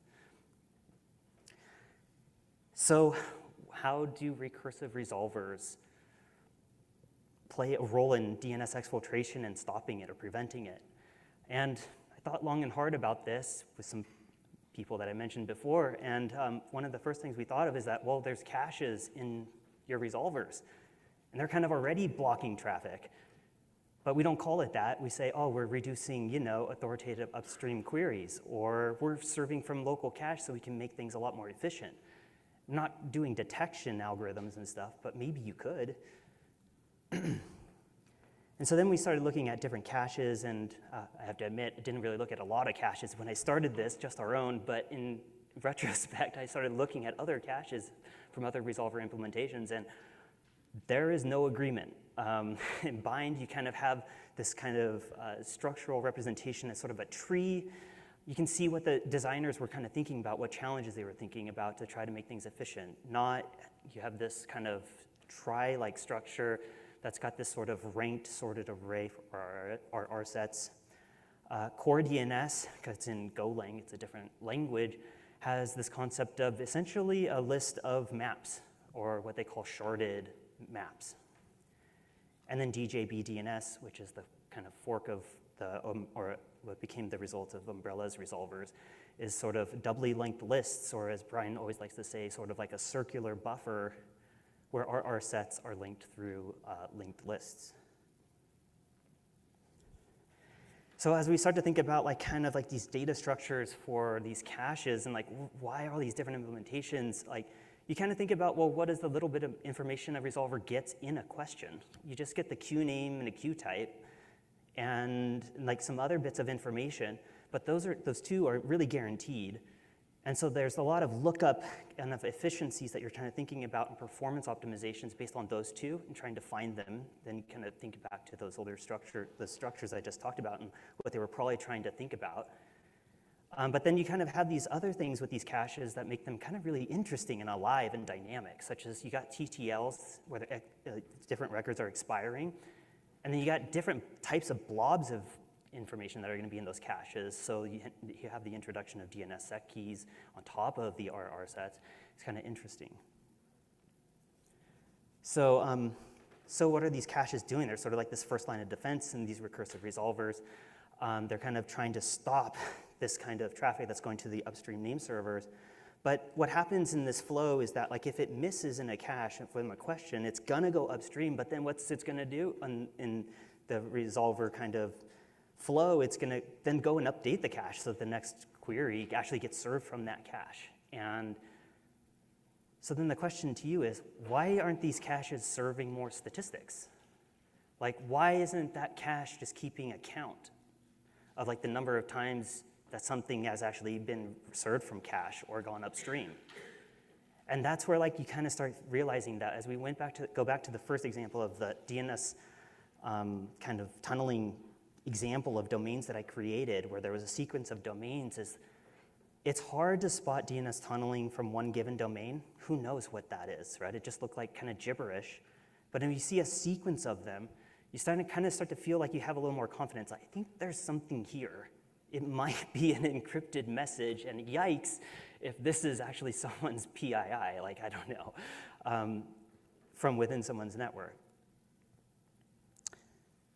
So kind of talking about this idea of creating caches that are maintaining statistics, let's just call that a tunneling cache, right? Tunneling cache is going to carry these weird statistics and not always just serve DNS records. why don't we just keep introducing more caches? Let's explode them in resolvers. Like, if we can maintain the memory footprint and the main caches are kind of doing their work, let's just keep introducing things. So we thought of another idea. Why don't we actually introduce a real-time blockless cache, where instead of having this like simple static file of domains in it, let's throw the domains actually in the cache. And what are some benefits of that? One is that we can have multiple algorithms in the background asynchronously updating this blockless cache. So now we're not tied to one cache having one algorithm. We can kind of have a bunch of things going on. The other is that the TTLs can live in different worlds. So our algorithm, our windowing mechanism to identify tunneling domains might be within seconds, but we want to block for hours. That's kind of confusing when you have one cache kind of maintaining records and expiring them, and then another cache, like you needed to kind of go at a different cadence. So this kind of alleviated that. Another is just simply the computational load of the tunneling cache and updating stats to the cache is more intensive than just grabbing DNS records. So now we can kind of like tune what goes to the tunneling cache while everything goes to check to see if it's in the RBL cache or the real-time blockless cache. Okay, so what's one of the knobs in stopping things from going to that more computationally intensive cache that's going to update all these statistics behind the scenes? We need to be able to kind of identify character strings that are gibberish. So I'm a natively English speaker, so it's natural for me to kind of think in like terms of like whether or not something is English or not. And one way of doing that is using an n-gram model known as perplexity. So essentially what this model is doing is essentially walking along a string, and it's like, it sees the letter T. And in English, T is very commonly followed by H. You can think of the word the as a good example. And it's not common for the character X to be followed by the character X. So let's say we're now walking along these strings, and we go back to that first example, all the base 32 encoded strings.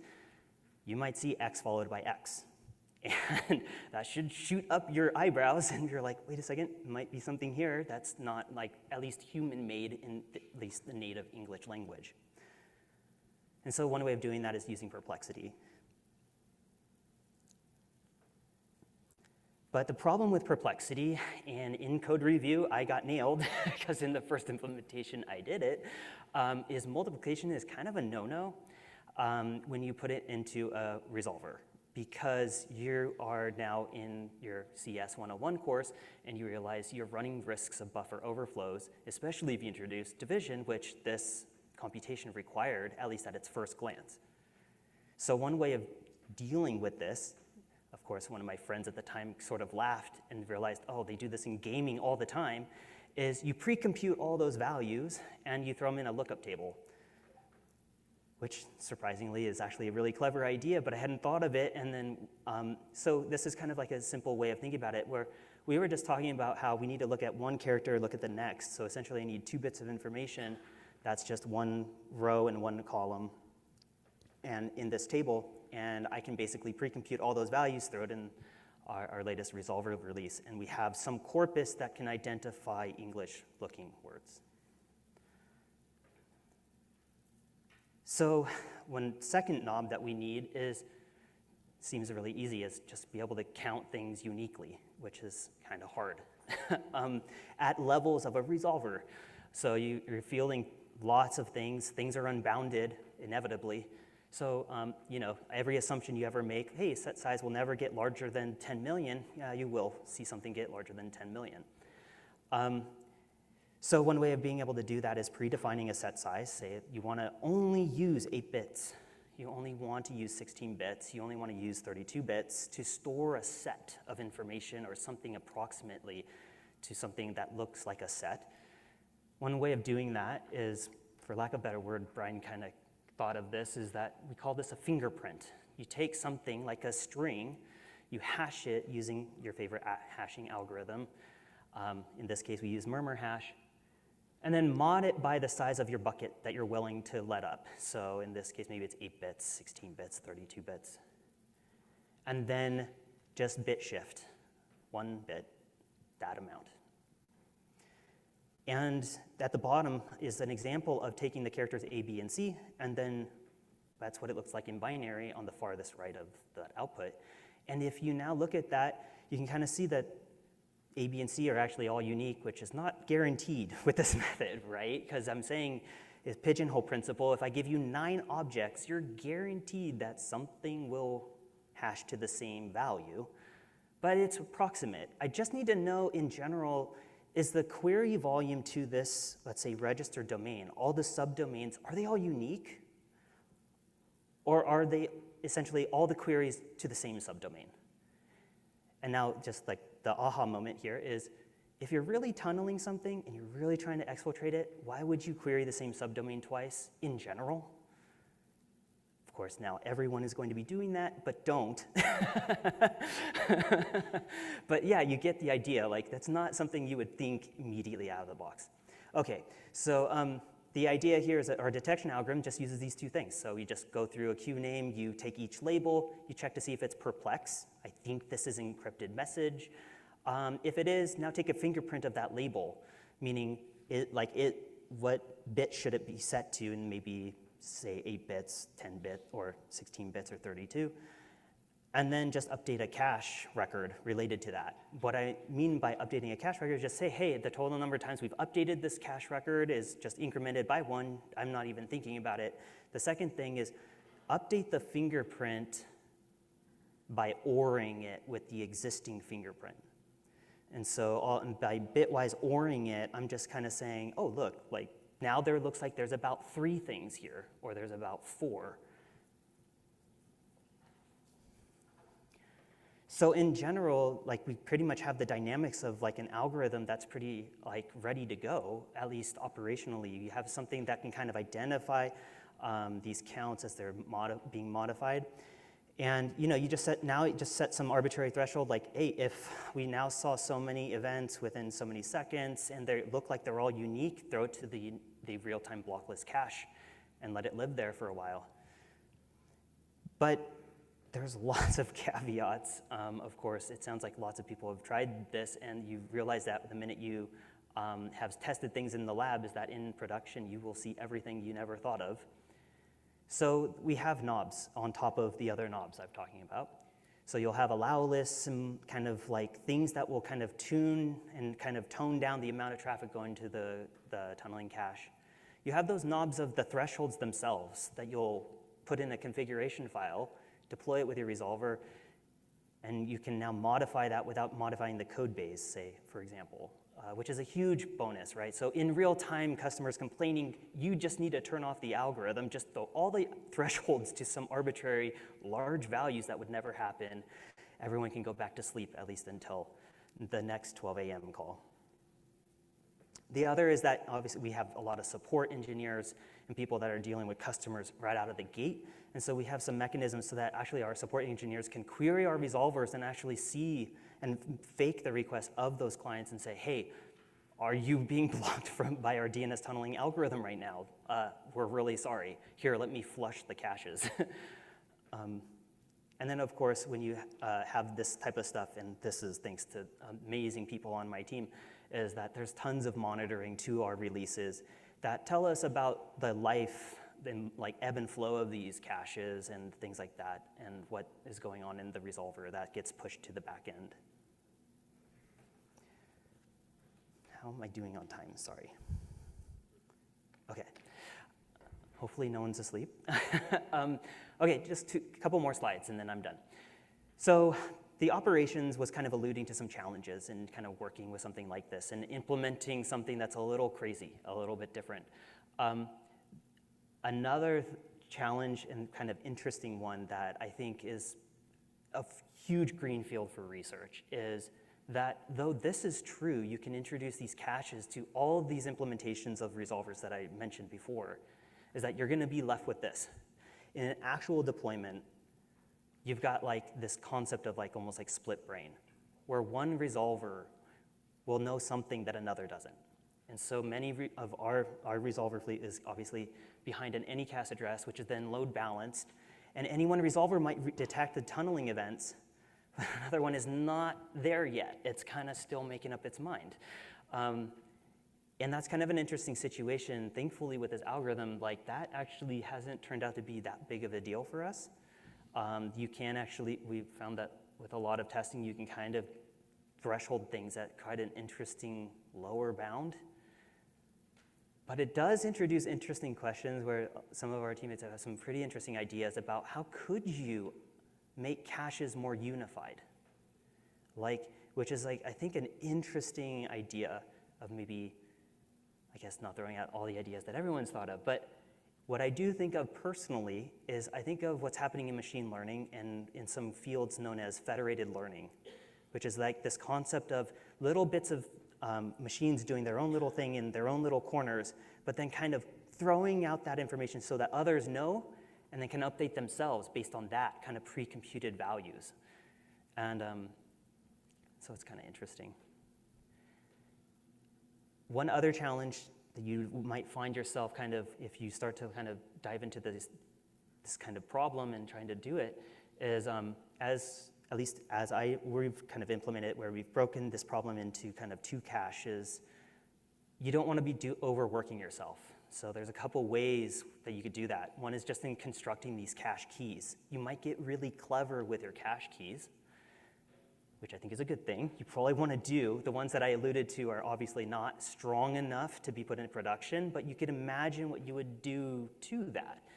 And in doing that, you might incur a little more cost in doing that. But then you need that signature of the cache entry that you're finding in the statistics cache, the tunneling cache, to kind of mirror the one in the RBL cache, right? Because you don't want to misalign each other. And you're not here's a very simple example. You want to really block a signature of a FQDN, like what it looks like. Because not all subdomains off of the same registered domain are going to look like that. And so you kind of want to hone in on like a specific look of a FQDN. Like that looks like tunneling, but that type, if off of that same registered domain, doesn't really look like tunneling. In fact, it's probably maybe even unrelated. And so you want to kind of clue like your cache keys into this nature, and you need to use that across them. Well, these are just a few things, and that was all I had for today. But thank you for your time, and yeah, if you have any questions, I'd be happy to answer.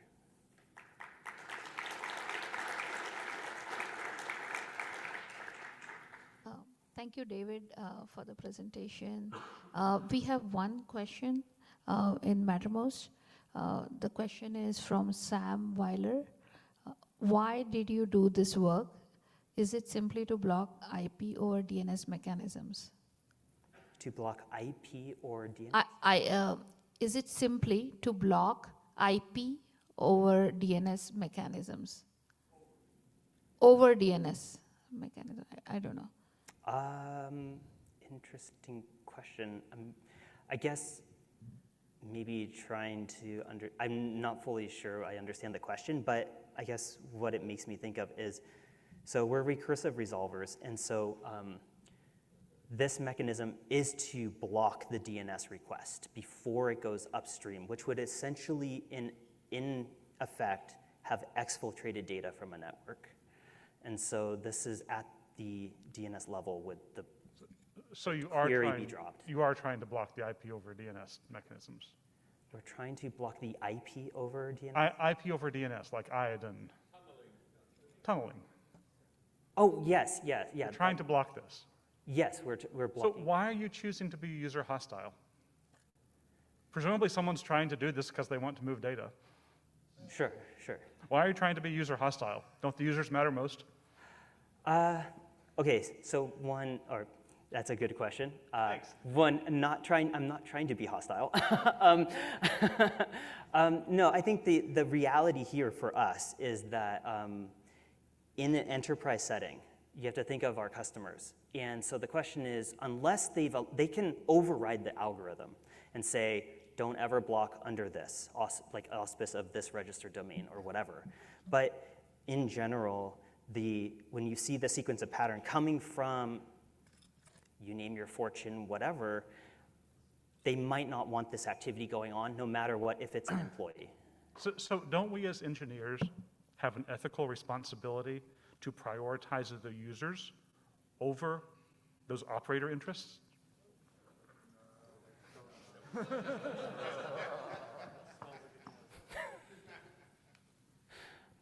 Yeah, these are bad guys exploiting data. I don't think you have any responsibility over them. But that's not what I'm here for. Rafeva Akamai, by the way. We're doing similar things. The question I have, I mean, a lot of the stuff that is what I call in my talk one-hit wonders is kind of like legitimate stuff that is not exfiltration. It's kind of like security vendors or Google doing something. How often do you actually see something over-blocking when you run this? Right, so FPs, like when we have a customer complain that you shouldn't be doing this. It's actually very rare. So at least to my knowledge, we've been running this in production for, I guess, a year and a half fully. Before that, for about 2 years, we ran only heuristics. So line by line, we were detecting DNS tunneling without some sort of mechanism that understood a sequence. You use DNet for your kind of whitelist to where you not to do that? Yeah. Okay. So, I mean, so we had like 3 years of experience before putting this algorithm in production that we were detecting tunneling events that our customers wanted us to detect. That said, I spent a ton of time gathering as many of these potential false positives where this is actually legitimate tunneling. And there's a lot of hallmarks to that, and a lot of this can be attached, not to give away too much information, but to a name server, right? So like bad guys don't tend to use legitimate name servers a lot. Okay, thanks. Yeah. I'm Manu Mehta. I think it's kind of in reaction to Sam's comment. I think we're talking about tunneling here, but it's really any data exfiltration, right? It could be just using fancy labels to exfiltrate data. So I'm not sure if this is just the IP of a DNS case. Gotcha. Maybe can you say it one more time? I wasn't like catching. So using fancy label and fancy fancy labels like DNS labels. I could be talking to my authoritative server and exfiltrate data this way. So if I have access to machine internally using the recursive resolvers, I could exfiltrate data to my own authoritative servers. So your solution should be catching that. Right, right. So we have one more question on the Mattermost channel. It's what time window do you use to track the unique domains? What time window? Yeah, so this like start divulging the whole algorithm. No, no, it's a good question for sure. You know what, like the first thing, and we've kind of just, I guess, like haven't had to inspect this much further, is that we literally hacked the resolver cache, which has mechanisms in place assuming TTLs of DNS records. That's like a good place to start. So, yeah. Okay. We don't have any more questions for David. Thank you, David. Okay. Yeah.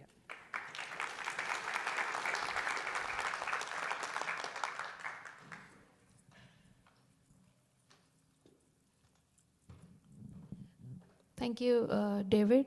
And now I would like to welcome Petr Špaček from ISC to talk about detecting latency spikes in DNS server. Petr. Okay. Welcome to talk about, let's say, insufficient imagination, DNS perf, and bits of bind. We will shortly start with the motivating bug report. Then we go through the tools we used for measuring latency on the authoritative servers, the improvements we did to DNS perf, ways to visualize the data, and conclude with a couple recommendations if you decide to measure things yourself. First, the bug report which started all this. A user complained that after upgrading bind to version 9.16, the secondary server was mysteriously having latency spikes in the answers. And this is a secondary server, and the worst part was that it magically fixed itself after a couple of seconds. This is the worst kind of bug report because we have absolutely no idea what's going on. Couldn't reproduce it in the lab. So we are scratching our heads. How is that even possible? Authoritative server and latency, I mean, these just don't go very well together.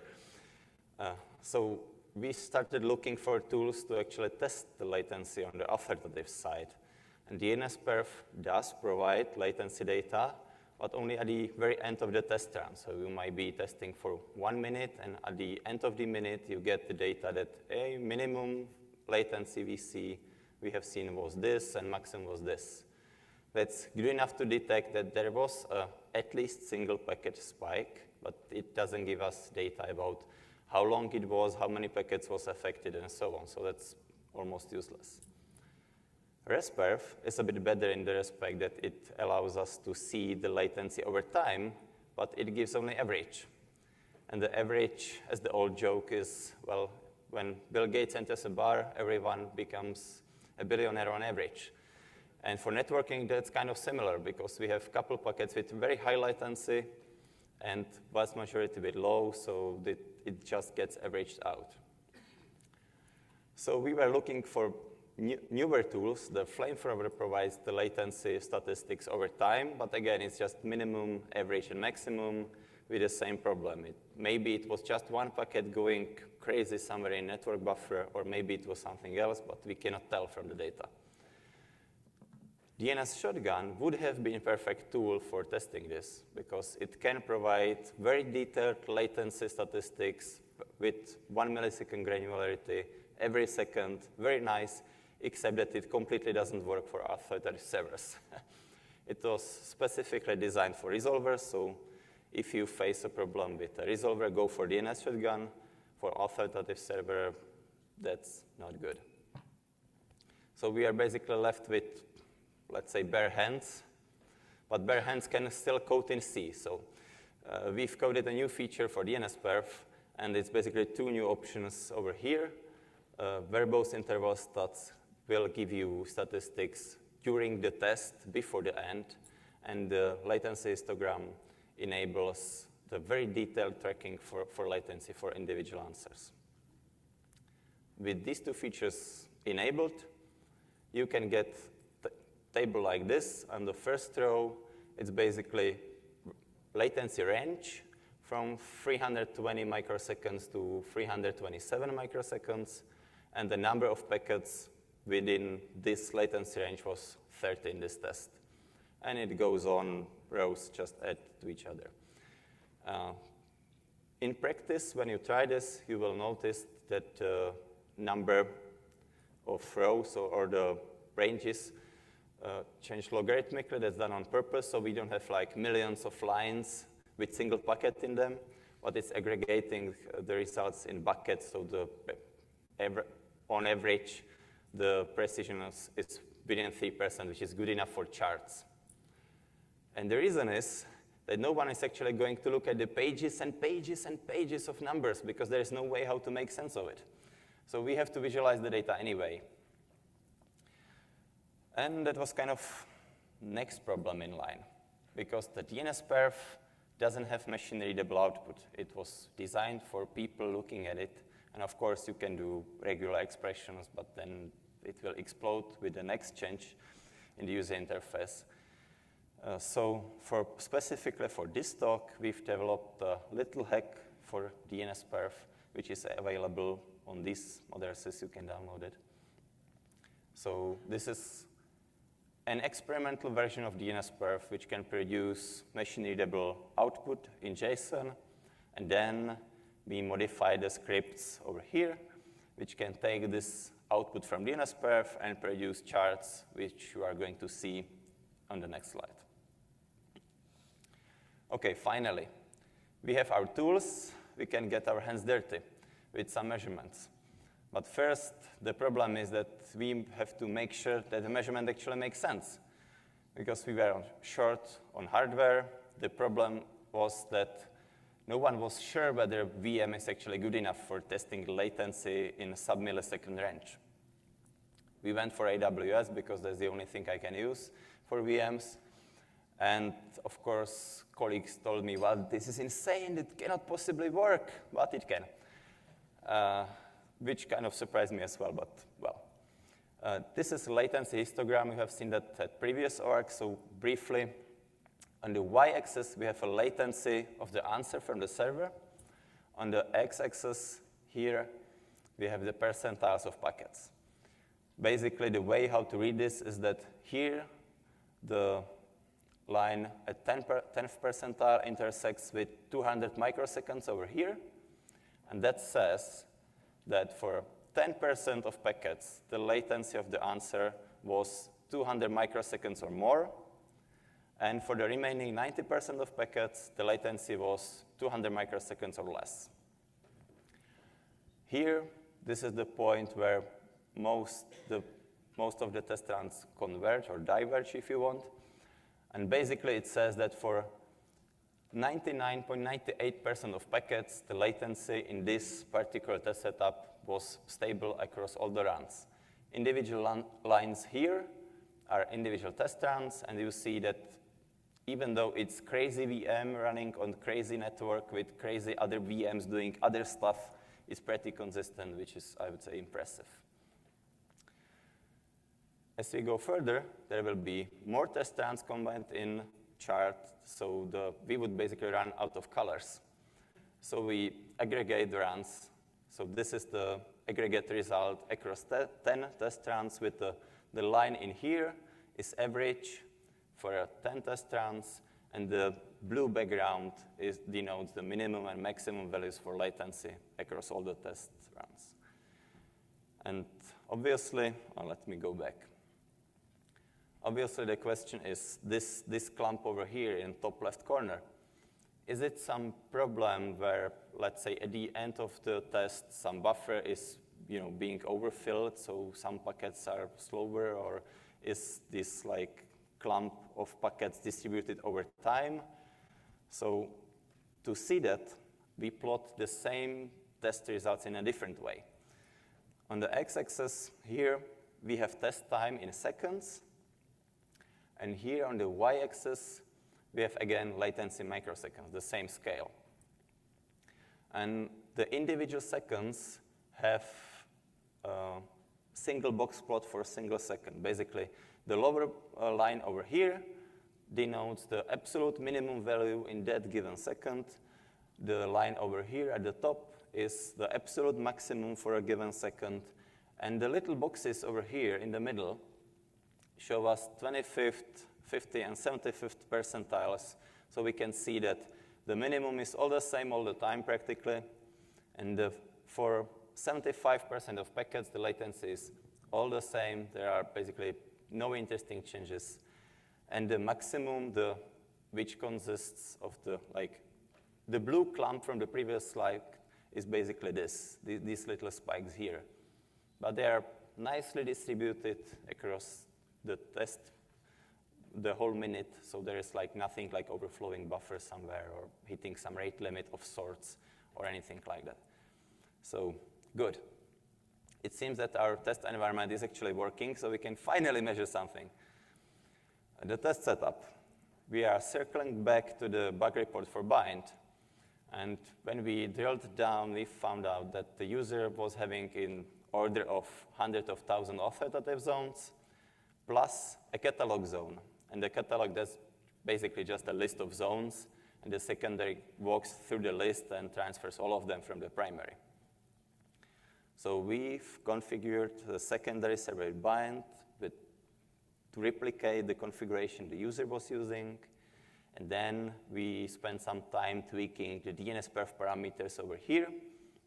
And the most important part is that we were looking at the CPU utilization of the secondary server, and we were tweaking it so the final CPU load during the test was above or around 20%.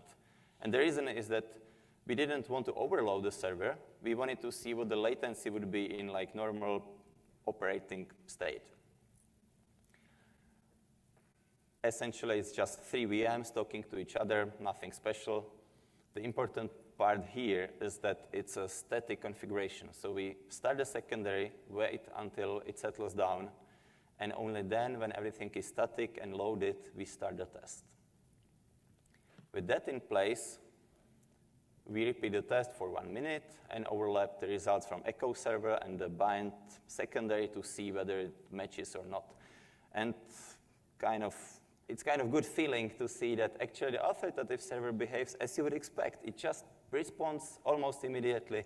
The difference on the y-axis is maybe 100 microseconds, maybe 200, but not large difference, and most importantly, it's almost constant difference. So, okay, the server is working, nice and shiny. Over time, it's basically the same. We see that the latency over here at the little boxes is a little bit higher because, well, the DNS server does more work than just echo server, which shoots the packet back. And the maximums over here, we can see that it's distributed all the same, so it's just basically seeing the noise from the network, but it's not the server itself. So all nice, authoritative server works. The only catch is that it doesn't explain the bug report. So apparently we were missing something. Gradually, we came to the conclusion that it has something to do with updating the catalog zone, which was missing in our test setup before. To fix that, we introduced a little script which just waits 25 seconds since beginning the test. Then it deletes a single zone from the catalog, so it's equivalent to removing the zone from the configuration on the secondary side. And then it does nothing until end of the test. So it just, basically in the middle of the test, it removes one zone, that's it, nothing else. With that in place, we repeat the measurement again for 1 minute, and it just explodes. And here on the x-axis, we see that here the intersection is approximately 1%. So 1% of queries was not being answered within 1 second, which was like arbitrarily chosen value for timeout in a test. So basically 1% of queries was timing out during this test, and the only difference was the script which modified the catalog. What is going on here? If you look at the distribution of timeouts over time, or general latency over time, we can see that somewhere around the 25th second over here, the script modifies the catalog, and that apparently triggers some problem in bind, because then the maximum value goes through the roof. But at the same time, if you look down here at the little boxes, you can see that vast majority of the queries was being answered all the time, all the same. The latency didn't budge, basically, except for the very maximum, for the single percent at the top. So what is this? What's going on?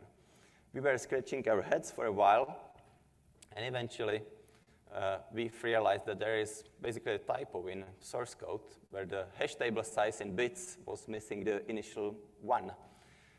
So the hash table degraded to linear list, and during the catalog zone processing, for every single member zone, it had to walk through the list, which was super slow and was blocking the CPU. Okay, the fix is simple, just add 0 to the number of bits, recompile, test it again, and it doesn't work really. Or kind of works. It's order of magnitude better because on the x-axis, we have logarithmic range or logarithmic scale. So apparently it is order of magnitude better, but that's still not what we would expect from the authoritative server. So again, we look at the distribution of the latency over time, and we can see that still it is related to the catalog zone processing. That's not as surprising. But the problem is that, again, we don't know what to do. So developers' heads were exploding for some time, and eventually we've realized that this is kind of architectural problem in bind, because historically there was a single place where the incoming requests were queued, and the worker threads were basically pulling out the requests from the queue. When the worker had time, it took next request to process. The problem is that this is slow. There is a single place of contention. So to improve the performance, we've moved to the model where the kernel is responsible for assigning work to different threads. But the kernel doesn't have the inside knowledge which threads are free or not. So the kernel just queues the work and doesn't care whatsoever about the state of the worker. And the problem was, or is still, that sometimes the worker thread in bind can be blocked by a long-running operation like catalog zone update, which can take maybe a second if the catalog is large. But that's still too long, because the kernel will assign maybe 100,000 packets within 1 second to the buffer, and then something will either get lost or heavily delayed. So the fix is kind of obvious, re-architect the whole thing. I mean, once you get to the bottom of the problem, it's obvious. But if you don't even have the testing tools to see what's going on, it's kind of hard to get a sense of what the problem is and how to fix it.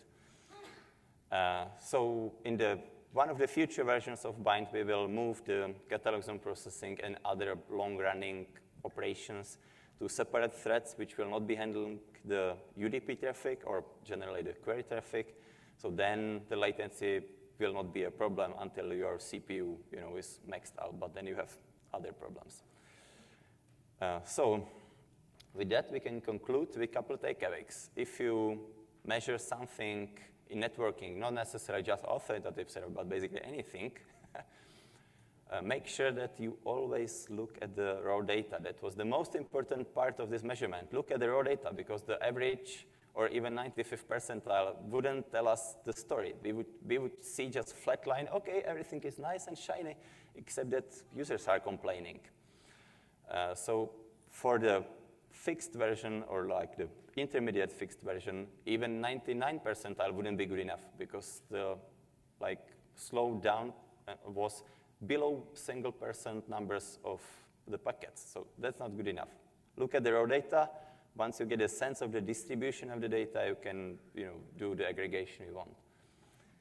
Second takeaway is kind of, again, obvious once you realize it, but it took me a while. When we are measuring authoritative server, usually the response is within 1 millisecond. But the typical test tools are set or pre-configured with timeouts in order of seconds, so like 4 orders of magnitude longer than the typical response time. And that means that once the timeout is detected, the event which caused the timeout is way in the past. And if you have a really busy server and you are correlating logs and the timeout detected, you have to go and basically subtract the timeout period or timeout length from the time when you detect it and go to and see in logs the particular moment where it actually happened. With that, I think we can conclude with the most important takeaway. If you're running any DNS software, please upgrade. Don't run obsolete versions, please. Thank you for your time.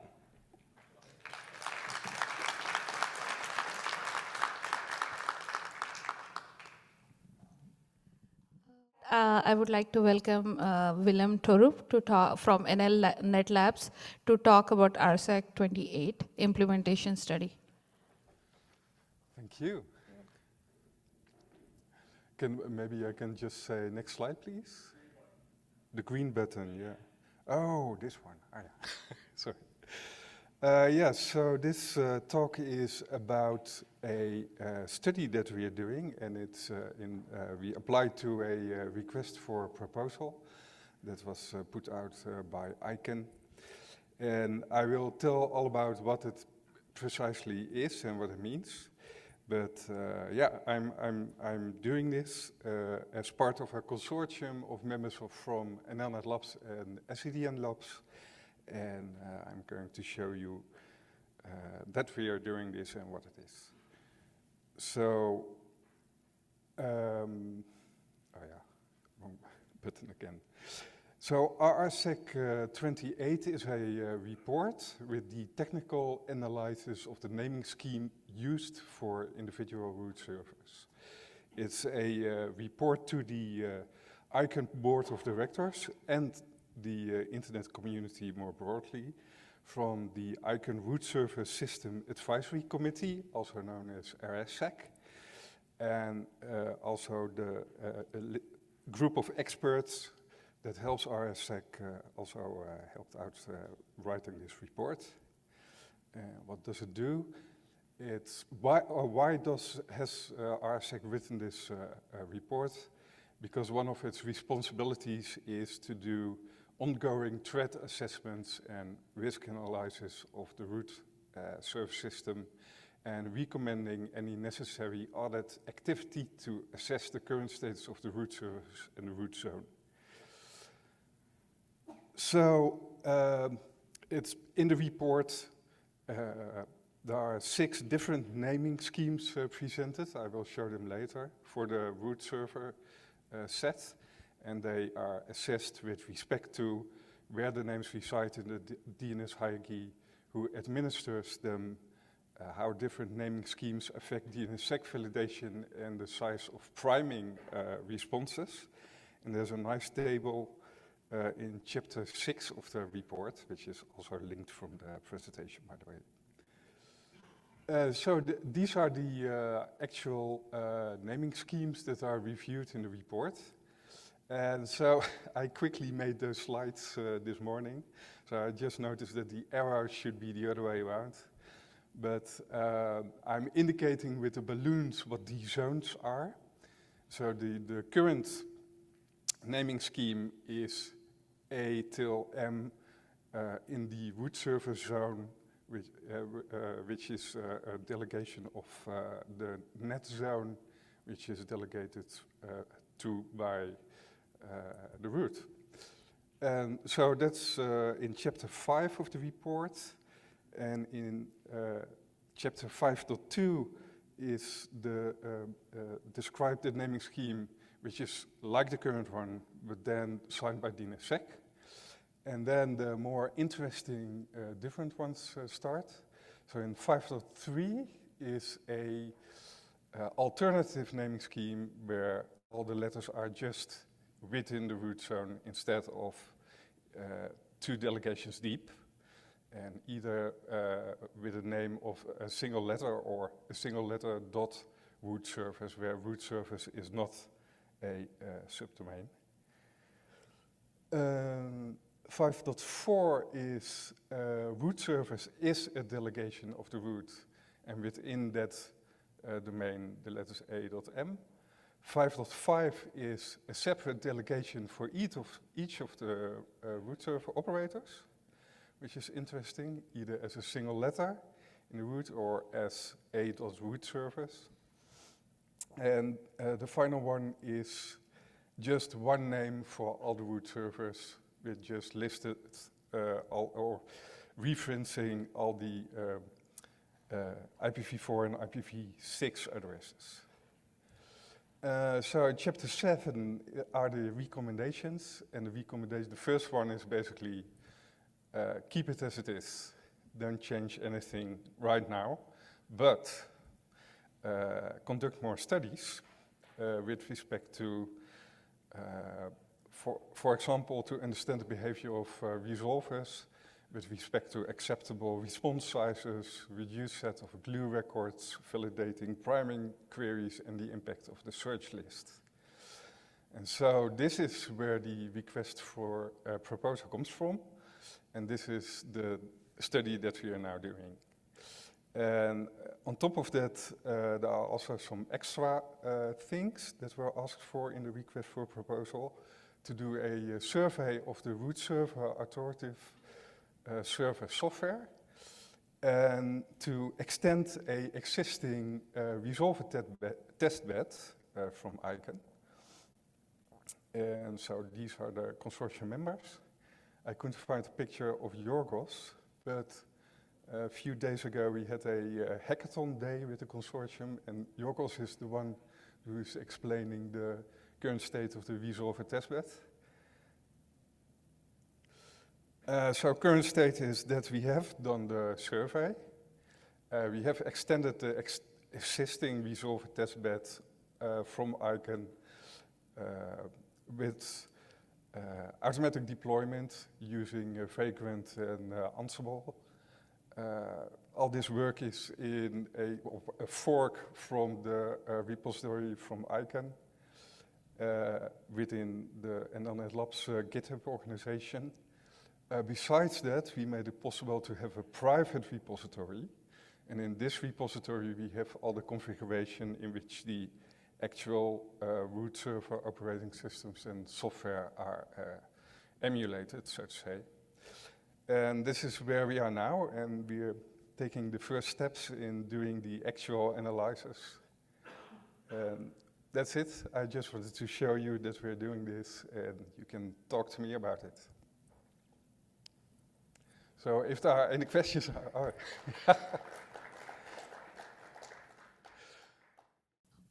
For the next presentation, I would like to invite Puneet Sood from Google. He will be talking about reducing default DS TTL. Good afternoon, everyone. I'm here speaking on behalf of Victor Duchovny, who came up with the technical details. But the idea is very simple.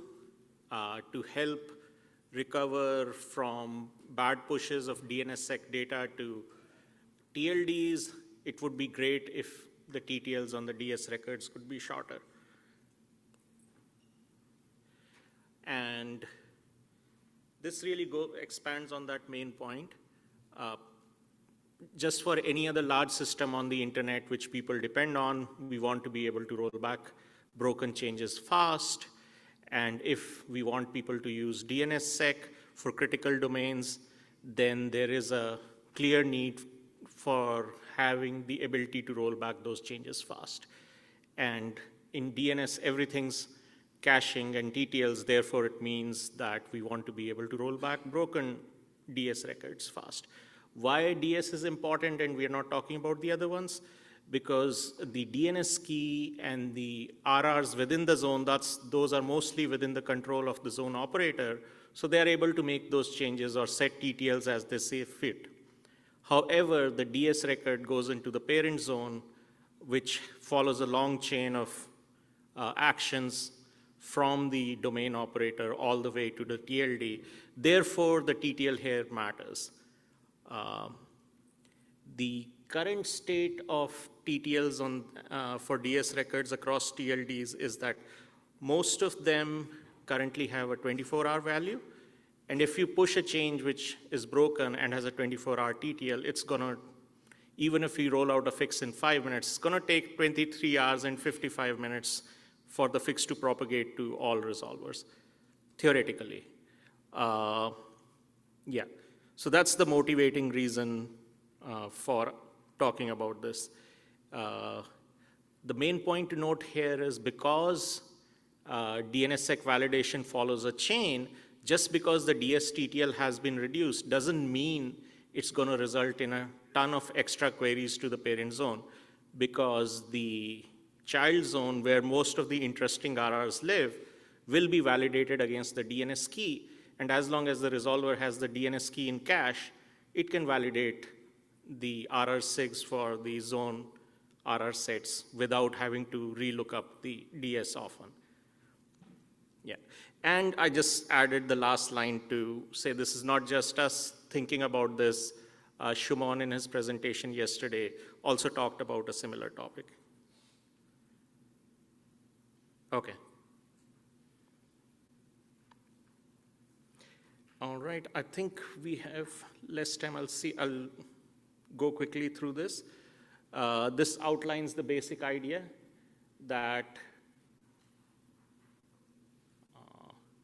yes, what I said earlier, the DNS key RR set will be cached per the TTL calculation for the DNS key and the RR seg, and then the DS record doesn't need to be cached as long as the DNS key is valid. And one point to mention is if you want to be able to switch a zone from being signed to unsigned, that's the case where you also have to reduce the DNS key TTL, not just the DS TTL.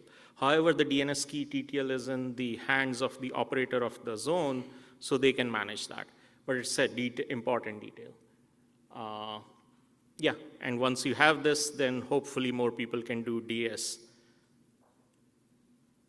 Okay. This is just a survey of the DS TTL values advertised by the top 50 TLDs in the world by query volume as seen in Google Public DNS.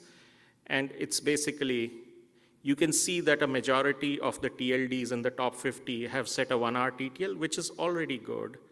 But there are a few outliers which are at a day or longer. All right. And then on the other end, there's an example of the .au TLD, which has set a 15-minute DS TTL, has a growing DNSSEC adoption, seems to be okay.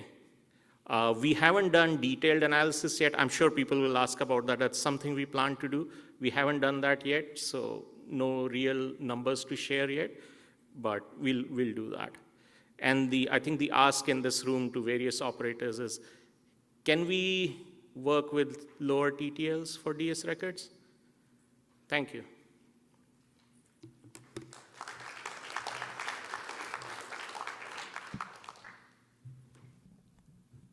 I have, my name is Brian Summers from OpenDNS umbrella Cisco. 2 observations. Our resolvers will trim TTLs of security records according to their parents. So if you reduce the DS record TTL, then the DNS keys underneath that and all of the RR SIGs will suffer the same fate. Okay. And this is necessary so that if a DS record does time out, we do the correct validation at that point. And the second point is that when you get a DS record as kind of glue from a delegation, so you get an NS referral, and you get proof or negative proof with that delegation, and that negative proof has no TTL. So there's a bunch of NSEC records or NSEC3 records that will have a TTL according to the zone's minimum, which hopefully will reflect the SOA record, but there's no SOA record with that stuff either. So we cache that using the NSEC or NSEC3 TTLs. So with this scheme, there's no way to go from negative to positive, so the non-existence of a DS record to the existence of a DS record and control the TTL. Right. Okay, so thanks for your questions. I think you asked 2 things. The first one is the lifetime of the DS record automatically puts a ceiling on the lifetime of the RRs in the child zone. We talked about it. I think Victor can chime in, but his read of the specifications is that that's not necessarily true. You don't have to enforce it. But of course, if what's happening in the real world is that people are enforcing that, then we do need to consider that angle. To the second question, I would claim it's okay going from unsigned to signed, because from the beginning of time till now, you've been unsigned. Waiting an hour longer to start showing up as signed and validating resolver is not a big deal. It's really, oops, I made a mistake. I need to undo that so people can reach my website is the bigger concern. Thanks. Suzanne Wolf, PIR. I can say that we've been looking at this, have been in a couple of conversations about it, like the idea, can see the purpose, can see the use case. There is a couple of things, as everybody knows, involved with turning on something new and exciting in production. And one of the things we're looking at here is that basically being able to manipulate TTLs is kind of a new knob. And one of the things we have to look at is EPP. So if anybody wants to make that useful, we'll see what we can do. Sure. I think I heard you mention EPPV. I'm not sure though. Yeah. Okay. Yeah, I think it was discussed earlier. I don't have good visibility into how that process is working right now. But if there is enough enthusiasm and likelihood that it will be adopted and implemented, sure. Yeah, if there's a draft, that's the first step, and we'll see what we can do with it. Warren. Okay. Yeah, so Warren Kamari, Google. See, I think some of it is getting an EPP extension is a lot of faff and work, and I think it's more are registries actually interested and willing to support it? And if it seems like yes, then it's worth going through all the faff and work of writing the document. Right. If not, then... Yeah, if GTLD operators want to make this work, part of what has to be done is the EPP extension. I would like to... Oh, sure. Yeah, go ahead. So Victor would like to... It's a question, comment, correction for one of the slides, I think, which says the top 50 count that you had shown. I have no control. Oh, okay. Yeah. So for one of the slides about the top 50, what Victor is saying is note top 50 by count of DNSSEC delegation, not query volume. Yeah. Hey, Puneet, this is Shuman. So I just wanted to make a comment on Suzanne's statement about needing another configuration knob, and it'll probably have to be EPP. So it turns out there is a draft out there. There was proposed an EPP TTL extension quite a long time ago. This was by Gavin Brown. There wasn't any interest at that time, but he has recently revived it based on comments he's received. Yeah, so it might take off again, and I think there is more interest in it now than there was previously. Thanks, Shimon. So thanks for the reminder. I'm sorry, I should have put 1 or 2 lines about that. So Victor's been following up with Gavin there. Yep. I think my take on this is we should implement the simplest approach which works and will get adoption. So if it's EPP and we can make it happen, sure. But if it's like EPP is not going to happen because it's not going to get adopted, even if a standard is written, then we should look at other ways to make it happen. Yeah, sure. And the simplest, there may not be a single simplest approach, right? For some TLDs, EPP will be the simplest or the only viable approach, but not all TLDs use EPP, right? So you probably realistically are going to have to pursue multiple things. Agreed, yeah. Meaning everyone doesn't have to make the exact same choices. Yeah. Thank you, Puneet, for the presentation. Next, I would like to welcome João Damas for a presentation about a quick look at DNS centrality. Thank you. Basically, as a way of introduction, some time ago we got thinking and asked about what sort of level of concentration was there on internet services, on DNS services on the internet, because some people were worried that some players were having too much of a role, too big of a role. So we started looking at these. There are 2 sets of data that I'm going to go over here. One is in steady state. You can look at the outcome every day in our website. And there is one that we have just starting to look at. Okay. So that's what I said to gain them time. The first thing that one should decide what to do about when talking about centralization is actually go and find out what is the definition of centralization. I'm not going to spend any time doing that right now, but in the blog that has a URL at the end of the presentation, there's some discussion about different definitions of what different market regulators consider to be concentration or not. I'm more interested in the technical data, actually. So the DNS has 2 parts, and these 2 services, these type of services, are not necessarily operated by the same organization, so we look at them separately. The recursive, which, as I said before, is the one that's in the sort of steady state, we have been generating reports and graphs for quite a few time, and the authoritative, which is the new one. In the measuring of the resolver usage, what we are doing is we are using the Google Ads-based measurement platform that we have talked about in the past. And this is currently generating about 10 to 20 million ads a day, and they spread them. They do a pretty good job of spreading them around the world, more or less evenly, according to internet population in each country. So each of these ads basically downloads a little bit of JavaScript to the end device, which contacts one of our servers and downloads a series of tests that the client then has to perform, which basically are URL fetches but use unique names. And then we watch our logs to see who fetched what, when, and so on. In gathering the information about the resolvers, we have some tests that are normal DNS, just using a unique name, and we see what comes in.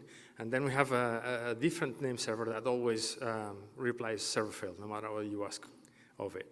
And what this does is basically shakes the end device to go through the list of configured resolvers that it has, walk through the resolve.conf, basically, or whatever equivalent.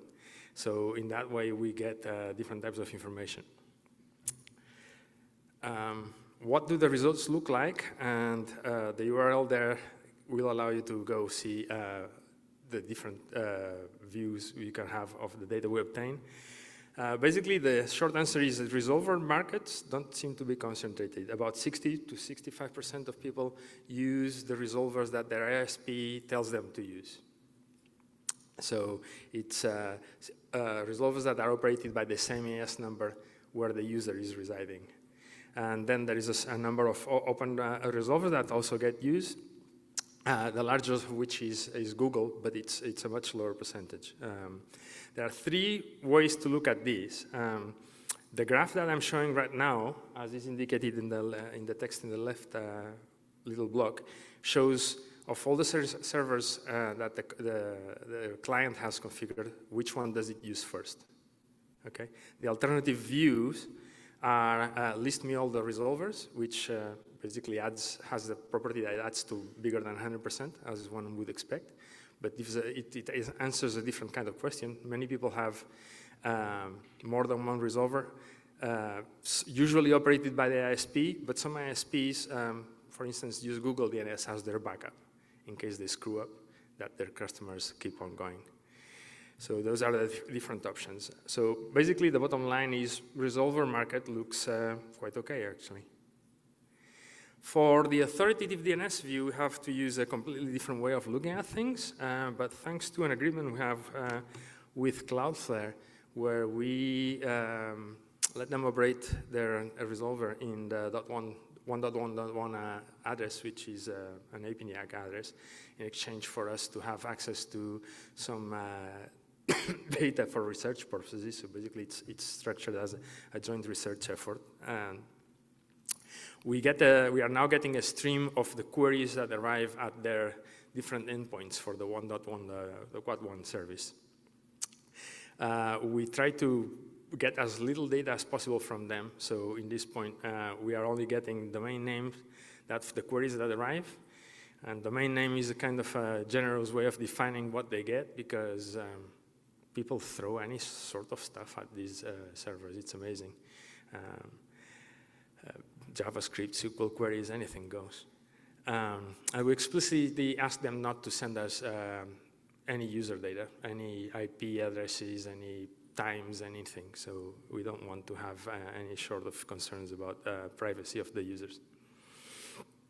We go through the list, discard invalid queries, which are quite a lot. And then what we do is, in the second step, for each of these names, we go and fetch the list of name servers that are listed in the delegation for the zone. And we add everything up and look at the results. So as this is preliminary, it's done with the data of a single day, sometime in September 2022. And what we saw is basically there were servers, DNS authoritative servers, hosted by 27,000 unique AS out of in the network. This is out of a total of 75,000 ASs out there, approximately, so about 1/3.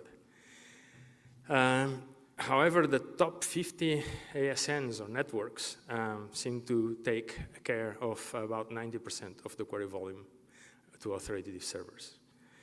As I said before, we are trying to automate the whole process, but later our systems seem to be fighting us, so it's not done yet. This is the graph of cumulative queries against number of networks, and this actually does point to quite a level of concentration, unlike the recursive. So we'll look more in depth at this. Also because there are at least two different ways of looking at it. It's volume query and number of hosted domains. Those two don't necessarily have to match, right? And they indicate different properties. The preliminary table is there. It's also on a blog post that Jeff published. It has some errors because it was a one-off run. For instance, number 9, not available next domain, clearly shouldn't be there. But it gives you an idea. Amazon, with all the things they host, has a lot of domains hosted at their systems, and it takes a lot of queries, right? So kind of what you see there, if you can read that table, and sorry for the page, when I looked at it on the laptop, it looked okay, is more or less what you'd expect, but perhaps with a higher than expected level of concentration. So you can get a better view of these, a more continued view of these. The resolver data is all there. The authoritative will come along, and the first publication we did was the blog at APNIC that I mentioned. So that's it for now. We expect to have more reliable and continuous data in the next OARC. That's it. Anyone? Okay.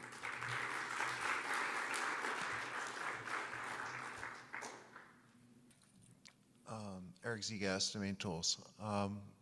On the first graph that you showed with the resolvers, I noticed that there was a big change around January 1st. Oops. Yeah, this that one. Yeah. Is there any comment about anything that might correlate with that change? It's actually not January.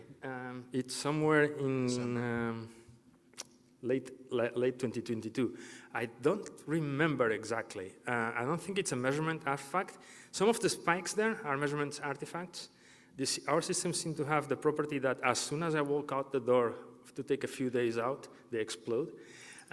So those are the small peaks, but that shift is not an artifact. It's actually something measured, but I can't remember right now what it was. There was something that changed at that time. Okay, thank you.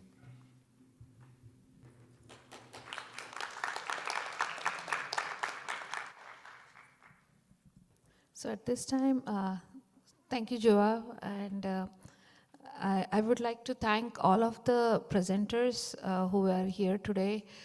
Without you, there is no conference. So a round of applause for the presenters.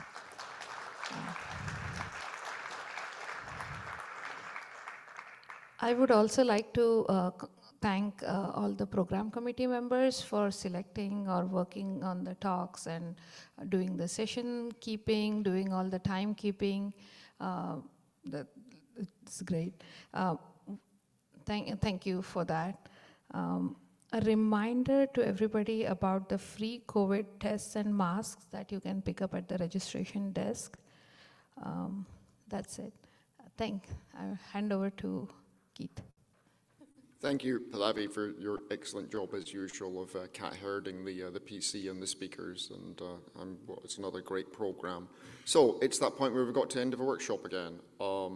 It's been great to see 75 people in the room and another 75 online. I have a few closing remarks. I know it's Friday afternoon and some of you want to get home and some of you want to get to the end of a long week, so I will keep it short.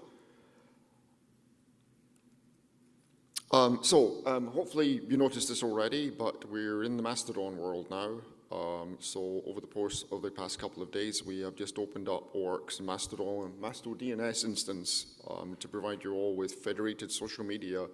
At the moment, that's open to OARC members, but once we have checked out how it's all working, we plan to open it to the wider DNS community, just like our Mattermost server and our mailman lists are.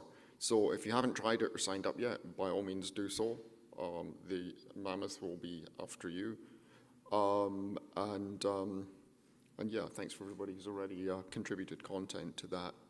So OARC events, last year we did 3 hybrid workshops. Hybrid workshops are more work than online workshops or in-person workshops. So that proved quite demanding last year, and it was getting in the way of some of the other priorities that we have at OARC. So for this year, we decided we will do 2 workshops and then see how that goes and what we will do next year. We are doing a couple of other things this year, though. A bit more detail in a minute about a DNS-themed hackathon, which we're supporting in partnership with other organizations just before the next RITE meeting in Rotterdam. And then probably what we will do with the AGM is have that standalone, probably online, like we've done for the last couple of years. So I mentioned the hackathon. We're partnering with NetNod and the RIPE NCC on this. We've also got a number of sponsors, SIDN and LNet Labs ISC. We're looking for more sponsors. So if you're interested, talk to Jerry. More info will be coming at the end of next week, but that's the Saturday, Sunday before the RIPE meeting in Rotterdam. In terms of future workshops, this is not confirmed yet, but you may recall we used to partner workshops with ICANN's Domain Symposium, and ICANN gives us a lot of resource support for that, which means that we can go to parts of the world that would otherwise be a bit of a stretch on our own.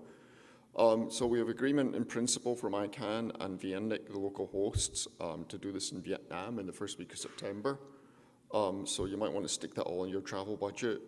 We still need to confirm a whole bunch of logistic details, contracts with venues and all the rest of it. So it's provisional until then, but that is currently the plan. We're quite excited about being able to do that. And then in a year's time, we will be co-locating with NANOG again. Again, that's subject to venue contracts. It will probably be in a US state not too far from here. Dinesh is off to do a site visit to verify that. And the workshops, there's all kinds of ways in which you can support them. If you can sponsor them or be a patron for a year or give a donation, that helps us run the workshops on an effective basis. And then the final thing is just to thank everybody. These workshops wouldn't happen without the ongoing support of OARC members and supporters. So thank you all for your solid continuing support that keeps OARC sustainable and relevant. Particular thanks as ever to VeriSign, who are our workshop patron for this year. A whole bunch of people on site who have helped make things work. It's been always great to work with the NANOG team and their venue partners, Hamilton. Also, the guys at Clarity have done another great job for supporting the AV and also line speed for the network. Again, the program committee, they've done a lot of work, not just in terms of the content, but also in terms of meeting logistics. And yeah, the hotel's been great as well. So a big thank you to the hotel staff. I think, another important thing is that these events are a team effort. It's not just about the OARC staff, it's not just about the program committee and the speakers, it's about everybody working together. I've had to spend a few weeks away from doing OARC stuff in recent months, and it's in the past month, and it's just been really great to see how the OARC staff, including all the new people that we've been able to hire over the course of the past year, have just been working together really well and making that happen. So it's a great community and it's a great team within that. And finally, to thank our speakers, all of whom come here on their own time and account, and also a special thank you to Hazel from the program committee for running the online social last night, and also for her completely unflappable efforts in terms of running this morning's session, despite the various things that we had go sideways on us. So yeah, if you just please join me in thanking everybody for their efforts.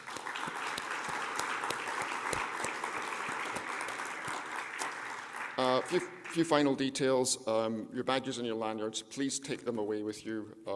We live in an age where we need to be careful about what our bodies put out, so please don't leave them at the registration desk or for the hotel staff to clean up. Please take these with you. And yeah, I think that's it. The only final thing is thank you all for the feedback on the talks, and for general feedback on the event, please fill in the survey. And look forward to seeing you next time.